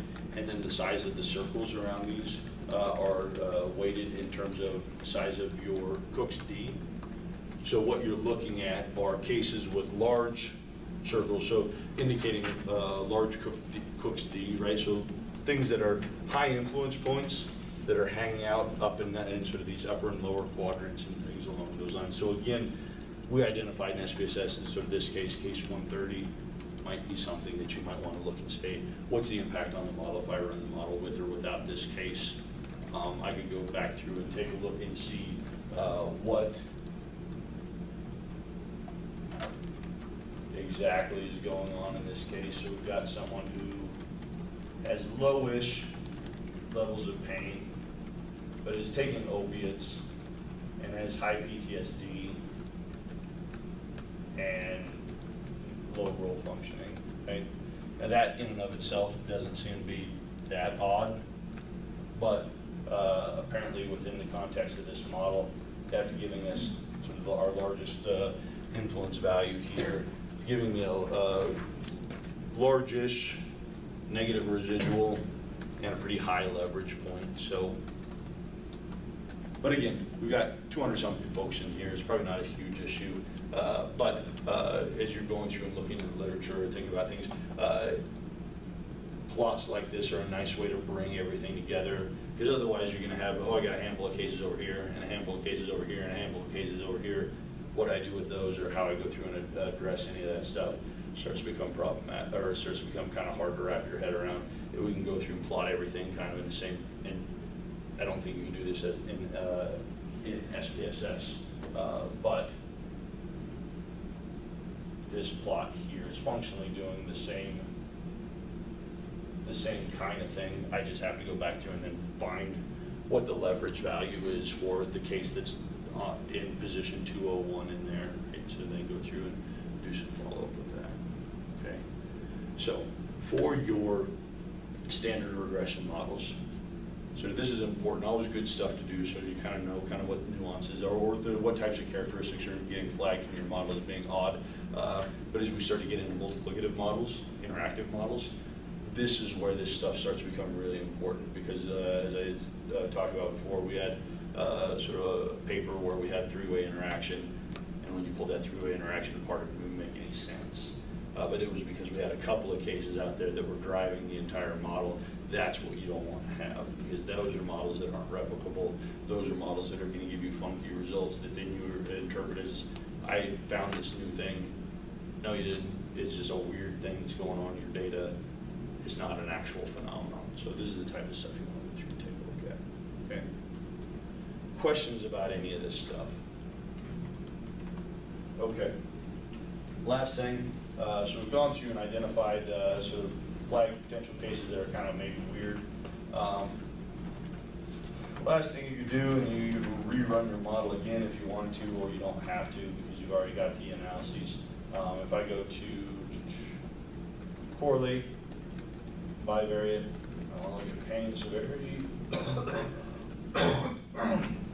excuse me, opiate use, PTSD, and then the natural log my role functioning variable. Take a look at my intercorrelations, right, to just see if I have multicollinearity stuff going on, right? Now my role functioning variable has a pretty strong correlation with my pain score. So a modest correlations with opiate use, but so I'm not concerned about necessarily with the correlations with my outcome, right? Now if you've got something that's super highly correlated, then you're concerned. I mean, you may have concern that your predictor and your outcome variable are the same thing, so you definitely want to look at that. But in terms of multicollinearity, wanting to look at correlations among your predictors.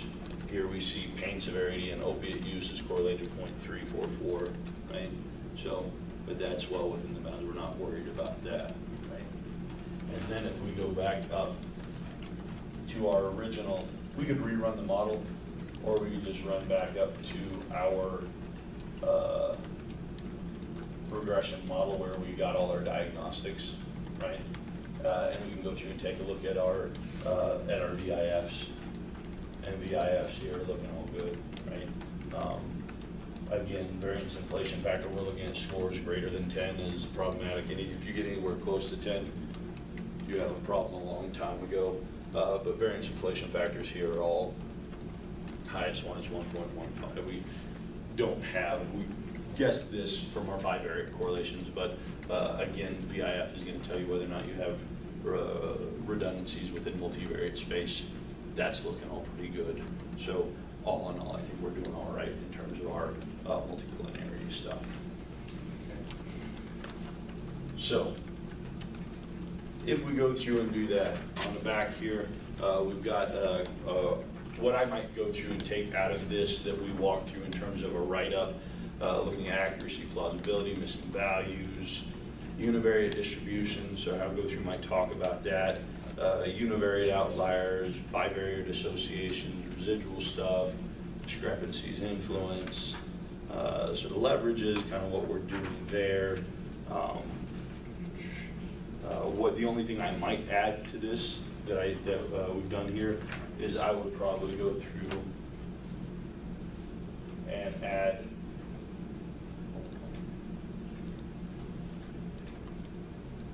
a description of your leverages by residual plot, just to say, you know, sort of in overall recommendations, talking about, hey, it looks like we got one point right there that sort of also leverages by residual plot identifies one case that sort of might be worth looking into, identify the case, say that case also associated with a large leverage value, the largest leverage value in the set.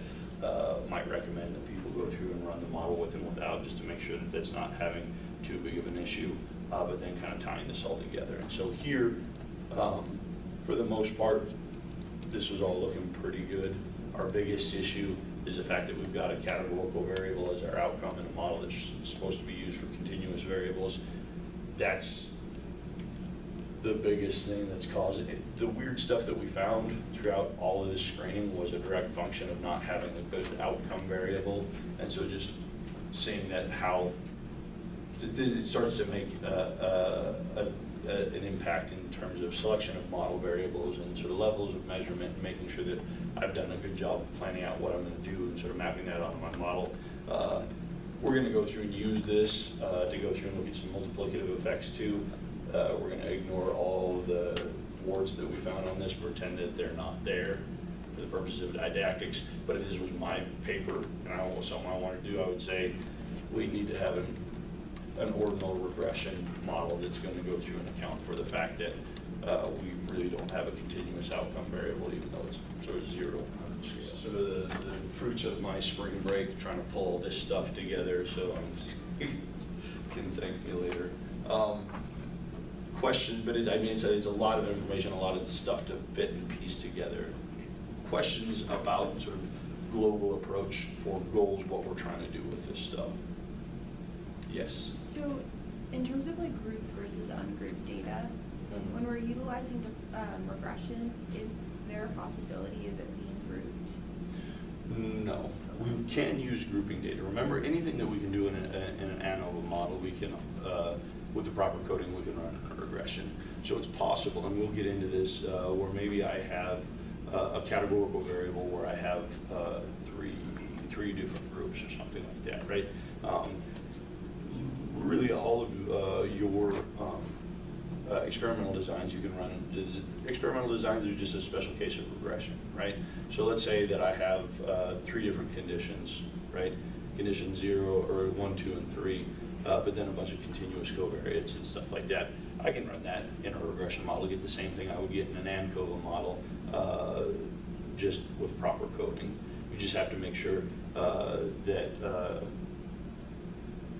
there's a lot of different coding strategies that you can use. You just want to make sure that you've chosen a coding strategy where what ended up doing, you're taking that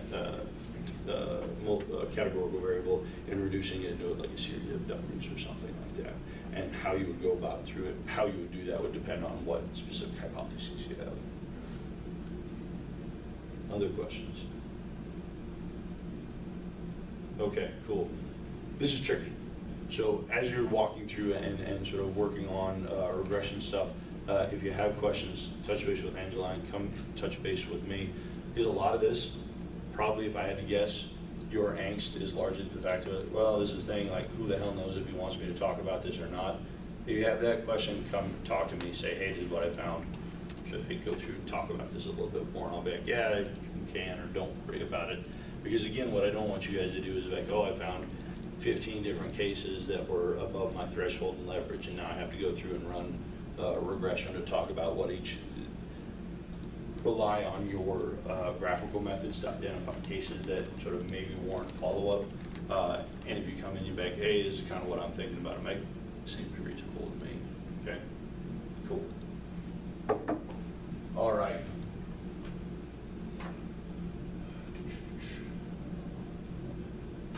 All right, so what we're going to do here, we'll finish up with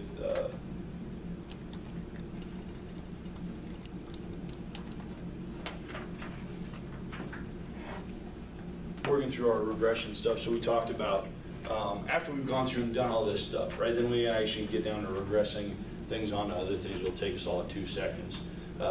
If you got a model like this that you didn't, at the end of the day, we're not going to throw any cases out or we're not going to change anything. You've already ran your regression. Just go back through and take a look at the coefficients on it, right?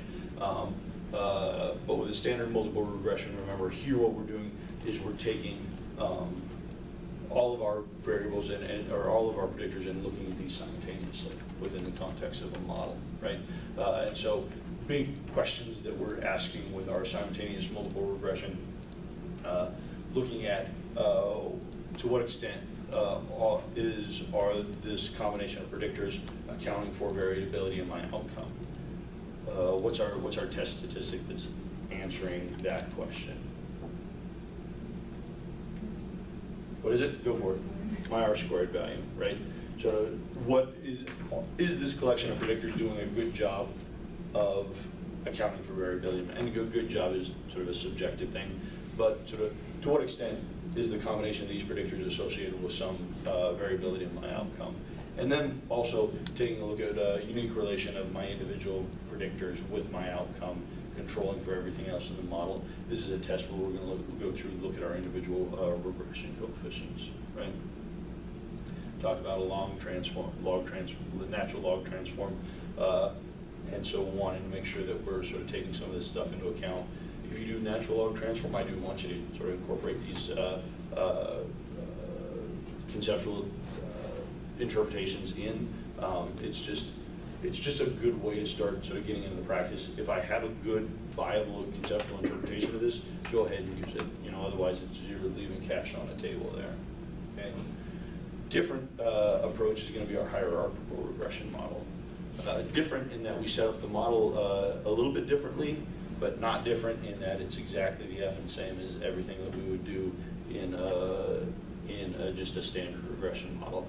I get really worked up. Like people think hierarchical models are special or different, or that something else to do or something new and unique is going on. They're not. We're just layering in stuff.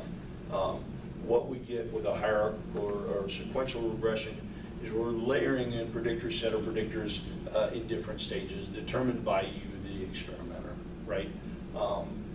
Couple different things that we can go about looking at our hierarchical models. And we can talk about this as a step up or a step down approach. One way to go about and do this is people will take, let's say I've got a model, I'm trying to predict an outcome, and I've got sort of 3 variables that I'm really interested in, and then I've got maybe 2 or 3 kind of control variables, right?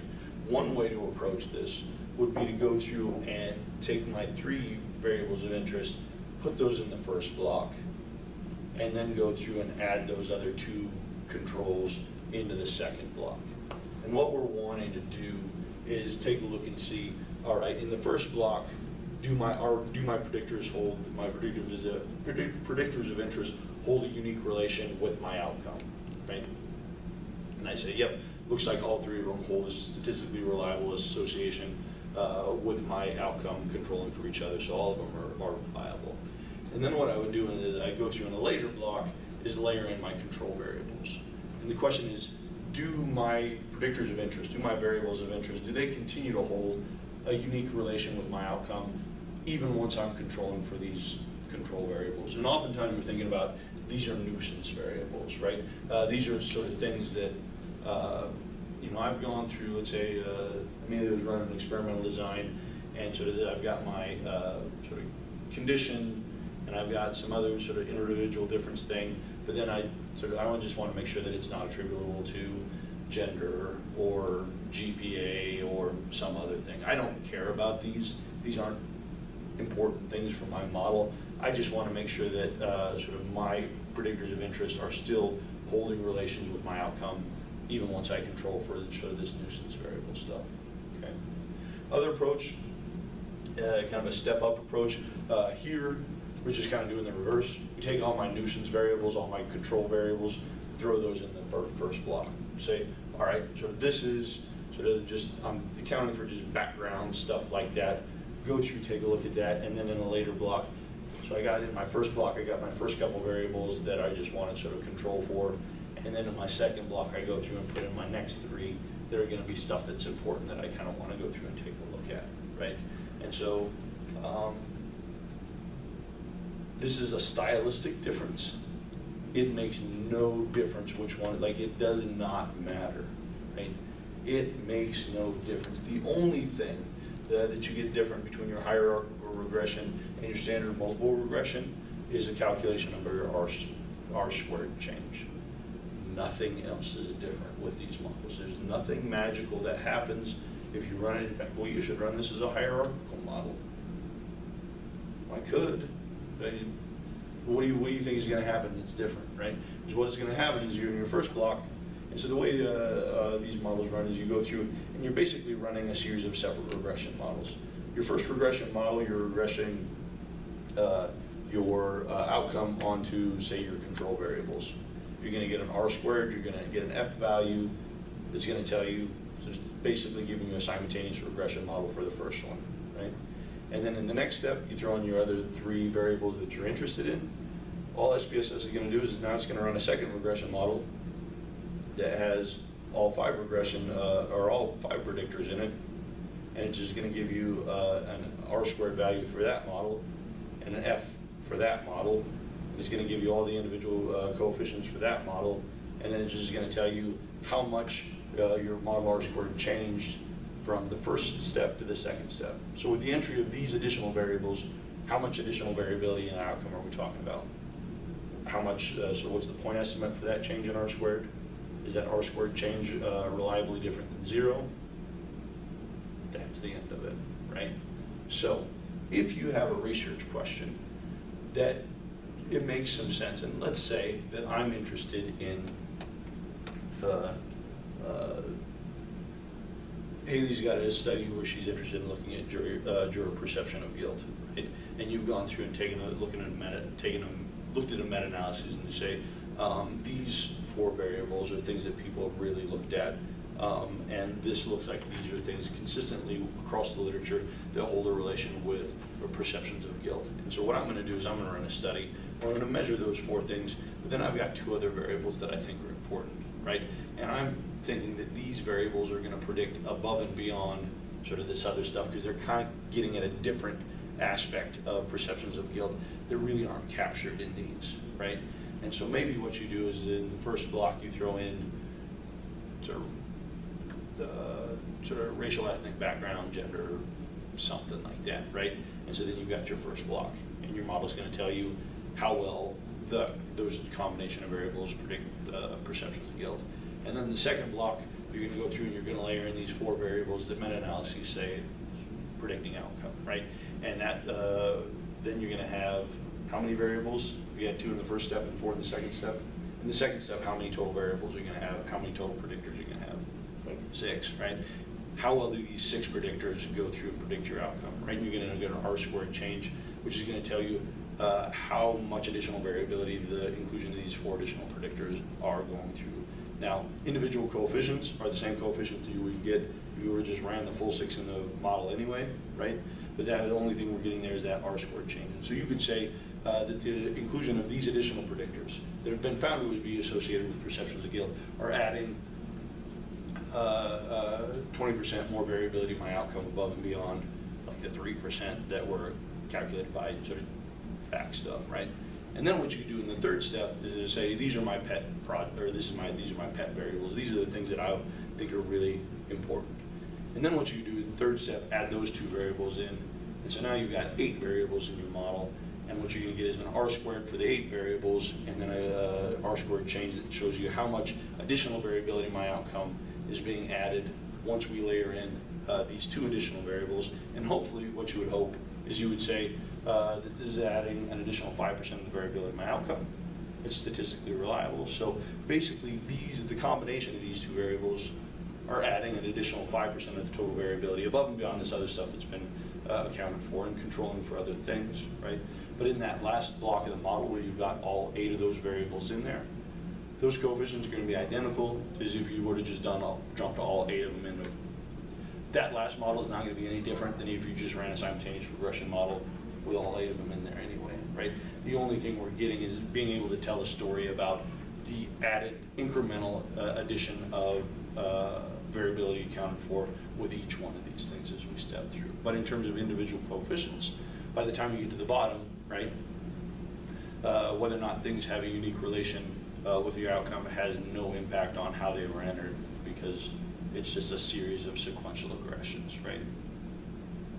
So this is, and what I think happens is sometimes people get hierarchical regression confused with stepwise regression, which is a different thing. We'll talk about it. You should never use it.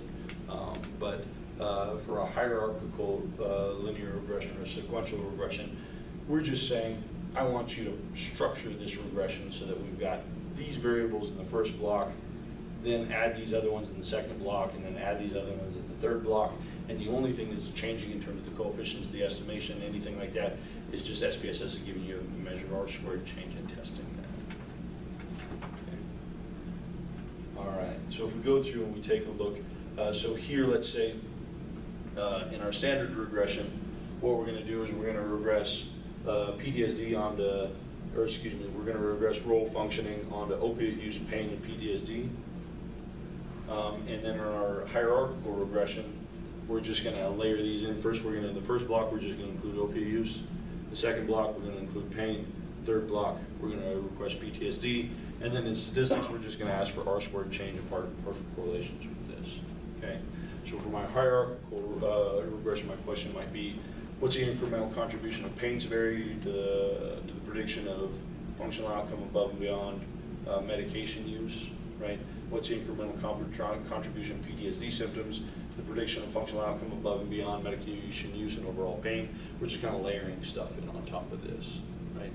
Now here, just because we only had 3 predictors in my example, but you can add in sort of blocks of predictors, right? So if I'm taking a look at my output in terms of what SPSS gives me, and we're looking at our R-squared and sort of our model summary stuff at the top of the page, right? And so you've also got a handout here, standard and hierarchical regression models. So you've got this stuff. Now, note that your coefficients are going to be a little bit different because I forgot to log transform pain in the slides. And so note that, so this is the regression, the log transform of, or excuse me, the log transform of role functioning on outcome. This is just regular stuff. So if you're noticing deviation, that's what it's about, but the concept will be the same here, okay? So here, this is our standard regression where we've regressed role functioning on a PTSD, opiate use, and pain. And here's my hierarchical model where I put pain, opiate use in the first block, pain in the second block, PTSD in the third block. Okay. Layla, what are we seeing? So this R squared, so this is my R squared for my simultaneous regression. What similarities are you saying here with your R squared versus sort of what we got down there at the bottom? In your third model, it's Yeah. Right. So basically what my hierarchical model has done, model one, or my first step is just regressing opiate use onto my outcome. Second step is regressing opiate use and pain onto my outcome. Third step is regressing opiate use, pain, and PTSD on my outcome, right? And so I can go through and I can say, by the time I get to my third step, I've just run my full regression up here. There's nothing different that's going on, right? But if I wanted to go through and take a look, I could say, well, opiate use is accounting for about 5% of the variability in role functioning, right? And my R squared change is 0.05 because I didn't change from 0, I guess. Right? So you wouldn't want to take a look, sort of care too much about your F squared change, things along those lines for that first one. But if we go down through to take a look at the second model, where we've now regressed opiate use and pain onto, or excuse me, role functioning on opiate use and pain, now all of a sudden our R score went from 0.05 to 0.35, right? So we're accounting for a combination of opiate use and pain is accounting for about 35% of the variability in my role functioning outcome. And if I go through and I take a look at my R squared change value, that's about a 30% increase in the variability above and beyond just opiate use by itself. And that 30% increase is associated with a statistically significant effect. Pain is added non-zero variance to the calculation of my outcome. And then if I throw PTSD here in on the at the bottom, so now I've got, and if you see here, A, B, and C, this is telling me what predictors are in these models. All three of my predictors are now accounting for 37.6% of the variability in my outcome. That's about a 3% increase, right? So PTSD by itself is accounting for another 3% of the variability in my outcome. That's also a significant R squared change value. Here's my P value. So you can see by the time I get here, it's the same thing as my standardized, simultaneous model. It's just sort of layering things in, sort of telling me what this set of predictors adds above and beyond the stuff in the last step, which can be sort of an interesting thing to go through if you're running if your question is kind of structured in this way. But oftentimes we're not interested necessarily in predicting proportion of variability. We're interested in individual predictors, and so it's good if we want to take a look at it this way, but also nothing magical going on here. Okay. Cool. Questions about what's happening within sort of each one of these steps? Yeah. So we can kind of parse out each of the variables. We don't have to think of them as like the combination of opioid and pain accounts for 34%. We can think of it as like pain accounts for about 29%, since we know that opioid accounts for about 5%. We can, and so this is typically not the way you would set up and put together. So typically we're entering blocks of variables, okay. Right? So you would say, so if I ran this as 2, right? If I wanted to look at whether or not pain and PTSD, how much in the first step, and then pain and PTSD in the second, and then I would say the combination of pain and PTSD are accounting for whatever my R squared change was greater than sort of this before, right? Here we've layered things in individually, just to kind of see in this the example we've got. But then what you would want to do is you would say the combination of pain and PTSD. If you want to take a look at individual predictors, there's other stuff we can do. We'll go through that a bit. John, did you have a question? So do we want to pay attention to the significant change at all? Do we want to pay attention to the significant change? That's an excellent question, right? So this is what happens. Sometimes, and we'll talk about this in terms of how we go through and approach moderation. Sometimes people will say, well, what you need to do is you need to run your moderation analyses in a hierarchical regression, where you have your first order effects entered in the first block, and you need to layer in your interactions in the second block. And if you have a three-way interaction, interact that in the third block, because what you want to see whether or not those interaction terms improve the overall fit of the model relative to your base predictors. You can do that if you wanted to, but I, as a psychologist, am not often interested in sort of maximizing my prediction of my outcome.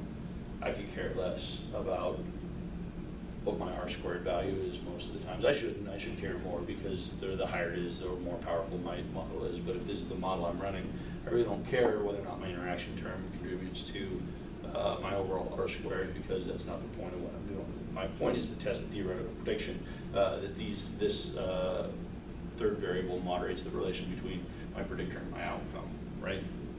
And so if those interaction terms add to the overall R-squared, cool. If they don't, but that interaction term is still statistically significant, I'm going to interpret it anyway, right? So it's just a lot of sort of jumping through hoops to do something that no one cares about anyway, right? And so I don't run my regression analyses that way. I just sort of, I'm running a moderation analysis. I just run the moderation analyses and don't worry about screwing around with step or hierarchical models. But some people sort of very ingrained because they've been told that this is the way that you have to do it. So then it puts me in a position where I'm like, it didn't increase, it's sort of marginal, but that's not the point of what I'm doing. So it is a hassle for you to have to go through and talk about it anyway. So, but again, what ends up happening is people think there's something magical going on in the context of the hierarchical stuff, which there's not. So. Yeah, I wasn't sure if it's like kind of like the intercept where it tells you it's just different from zero. Yeah. So I mean, yeah, exactly. It's just like is the sort of does the addition of this block of predictors sort of give you some? Does it add non-zero variability? Is it adding something? Is it adding something to the overall prediction of your outcome? Which in some cases could be an important question, right?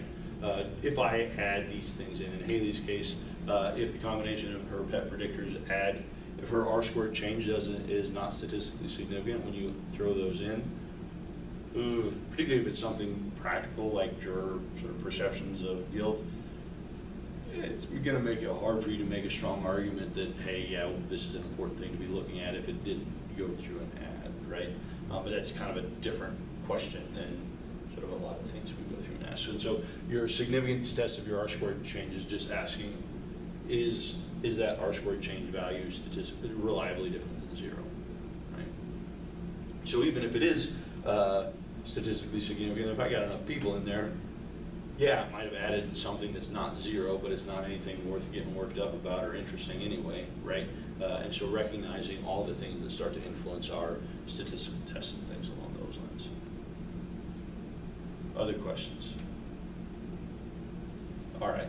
So same thing. So this is our R-squared table, right? So this is just our R-squared value for all three predictors. Here we're going with one predictor, two predictor, three predictors, just kind of lining it all up.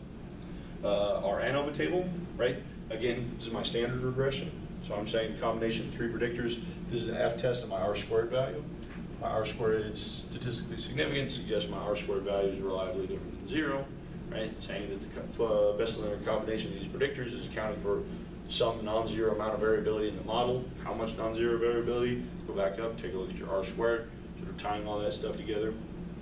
In your hierarchical model, again, it's just you're just essentially running three different regression models, right?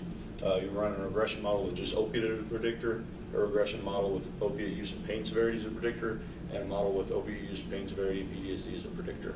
You're getting an F-test for your R-squared value for each one of those, right?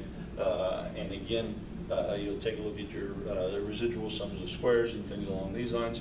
You know, this total variability is the same in each one of these. Why is that? Why is my total variability identical across all three models? There's only so much variance between one and two. Yeah, I'm using the same piece of the pie. This is just variability in my total variability is just all the variability in my outcome variable, right? And I'm using the same outcome variable, so this all stays the same. But what we start seeing is my sum of squares regression. My ability to predict my outcome above and beyond just guessing the mean starts to get incrementally larger with each one of these. Sum of squares residual, this is how much of a difference, and so you can see this is going down because I'm getting better and predicting more stuff, right? So this is just individuals, so we've got just 3 different ANOVA tables. We've taken this, we've just replicated it for 1 predictor, 2 predictors, all 3 predictors. Okay. And then our coefficients, right? Again, in my full outcome here, right? I've got my prediction of opiate use, pain severity, and PTSD total, right? And in this model, with all 3 of my variables together, what are my 2 reliable predictors here? What is it, Nick? Pain and PTSD, right? And so pain is looking at, if I'm sort of interpreting this model, or my regression coefficients here, within the context of my simultaneous model, remembering that in this example, I haven't log transformed role functioning, but I'm saying that unit increase in pain is expected to result in a 0.685 point reduction in role functioning, controlling for opiate use and PTSD total. Here I'm saying a unit increase in PTSD total score associated with a 0.01 unit decrease in role functioning, holding my other variables constant at 0. Opiate use, what's that? It wouldn't be percentage, not unit change. This, for this model, it's not, I didn't log transform. Oh, I did log transform. Jesus, what am I doing? I'm all over the place.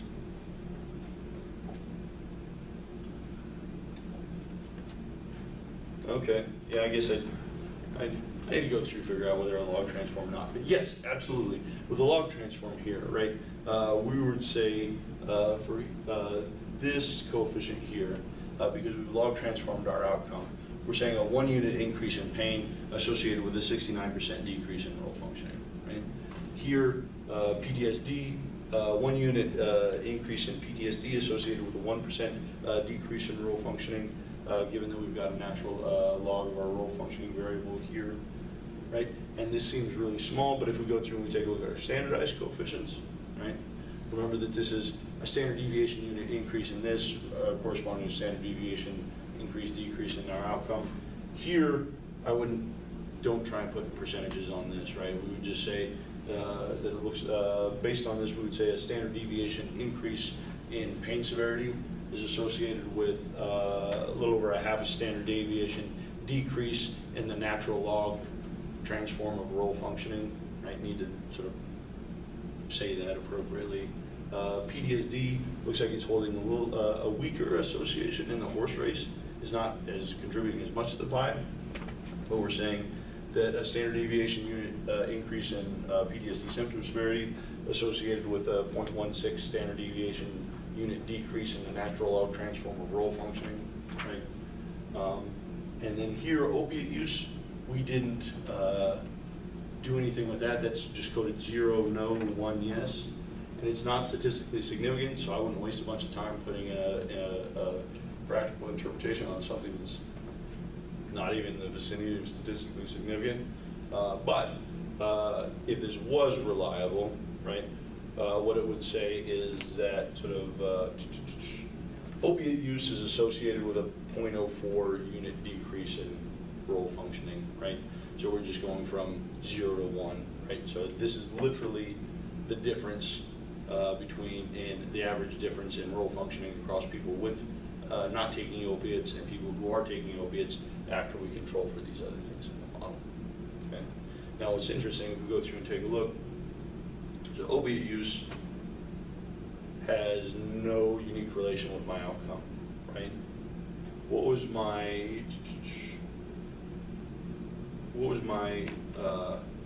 R squared value when opiates the only thing in the model?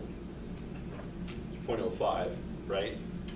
And if I look at my F value, that's statistically significant, right? So opiate use was a significant predictor in that first step of the model. By the time we get to step 3, it's not predicting anything, right? What happened there? What do you think, Kate? Once you add in those other two, they just, Yeah. whatever you saw there was accounted for by those two other variables. Yeah, and so whatever variance that opiate use shared with my role functioning outcome is also shared with pain, probably. Pain severity is probably what I would guess, right? And so once I throw pain severity into the mix, opiate use doesn't do anything, right? Now I can see that here, because if I go through and I take a look at the second block of this model, if I look at block 1, opiate use has a statistically reliable association with my outcome. But here in block 2, once I add pain severity into the mix, that's now pain severity score into the mix. Opiate use goes to sort of very clearly not, right? So any shared variability is also combined with shared variability with pain severity. And so pain severity still has stuff above and beyond opiate use that's bringing the party, but opiate use is no longer a statistically significant predictor. Does that mean we don't need opiate use in the model? No, why not? Okay. Because it's still, like, when you have it in there without everything else, there's still something there, but Yeah. it's accounting for something, even if it's not. I would say if I was looking at sort of the prediction of role functioning in people motor vehicle accidents, survivors with chronic pain, opiate use might not be a reliable predictor, but conceptually, the extent to which people are using medications is probably an appropriate thing to have in there to some extent. And we'll start to see when we get into the moderation stuff, how these variables can start to impact things, even though we might not see a main effect here. So again, this has to go back to questions about model specification. Correctly specified model says everything that needs to be in there, and relevant stuff that's in there is in there. Stuff that doesn't need to be in there is in out. So theoretically, I would say this is an important variable to have in there, even if it's not statistically significant.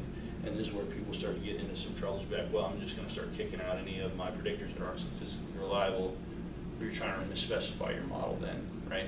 Because if you've added it in there, it should be in there for a reason. If it's in there for a reason, you just go ahead and keep it in there. Okay? So here, again, if we take a look at our coefficients here, identical to the coefficients down here, this is just coefficient for a simultaneous regression ran with one predictor, simultaneous regression ran with two predictors, and then we get 3 here, right? So again, with our hierarchical models, these can be useful tools, but mostly for a presentation thing. And if our questions are about how much, what's the incremental variability in the prediction of my outcome increased by the inclusion of this predictor or set of predictors, hierarchical models are great. But if that's not your question, if you're not interested in incremental proportion of variability that's added with the addition of other models, you can do it if you want to, but it's not necessary. Questions? All right. Yeah, we'll call it good there. You guys have enough to go through. We'll just touch base on these last couple. Stepwise is bad. Don't do it. It's not a good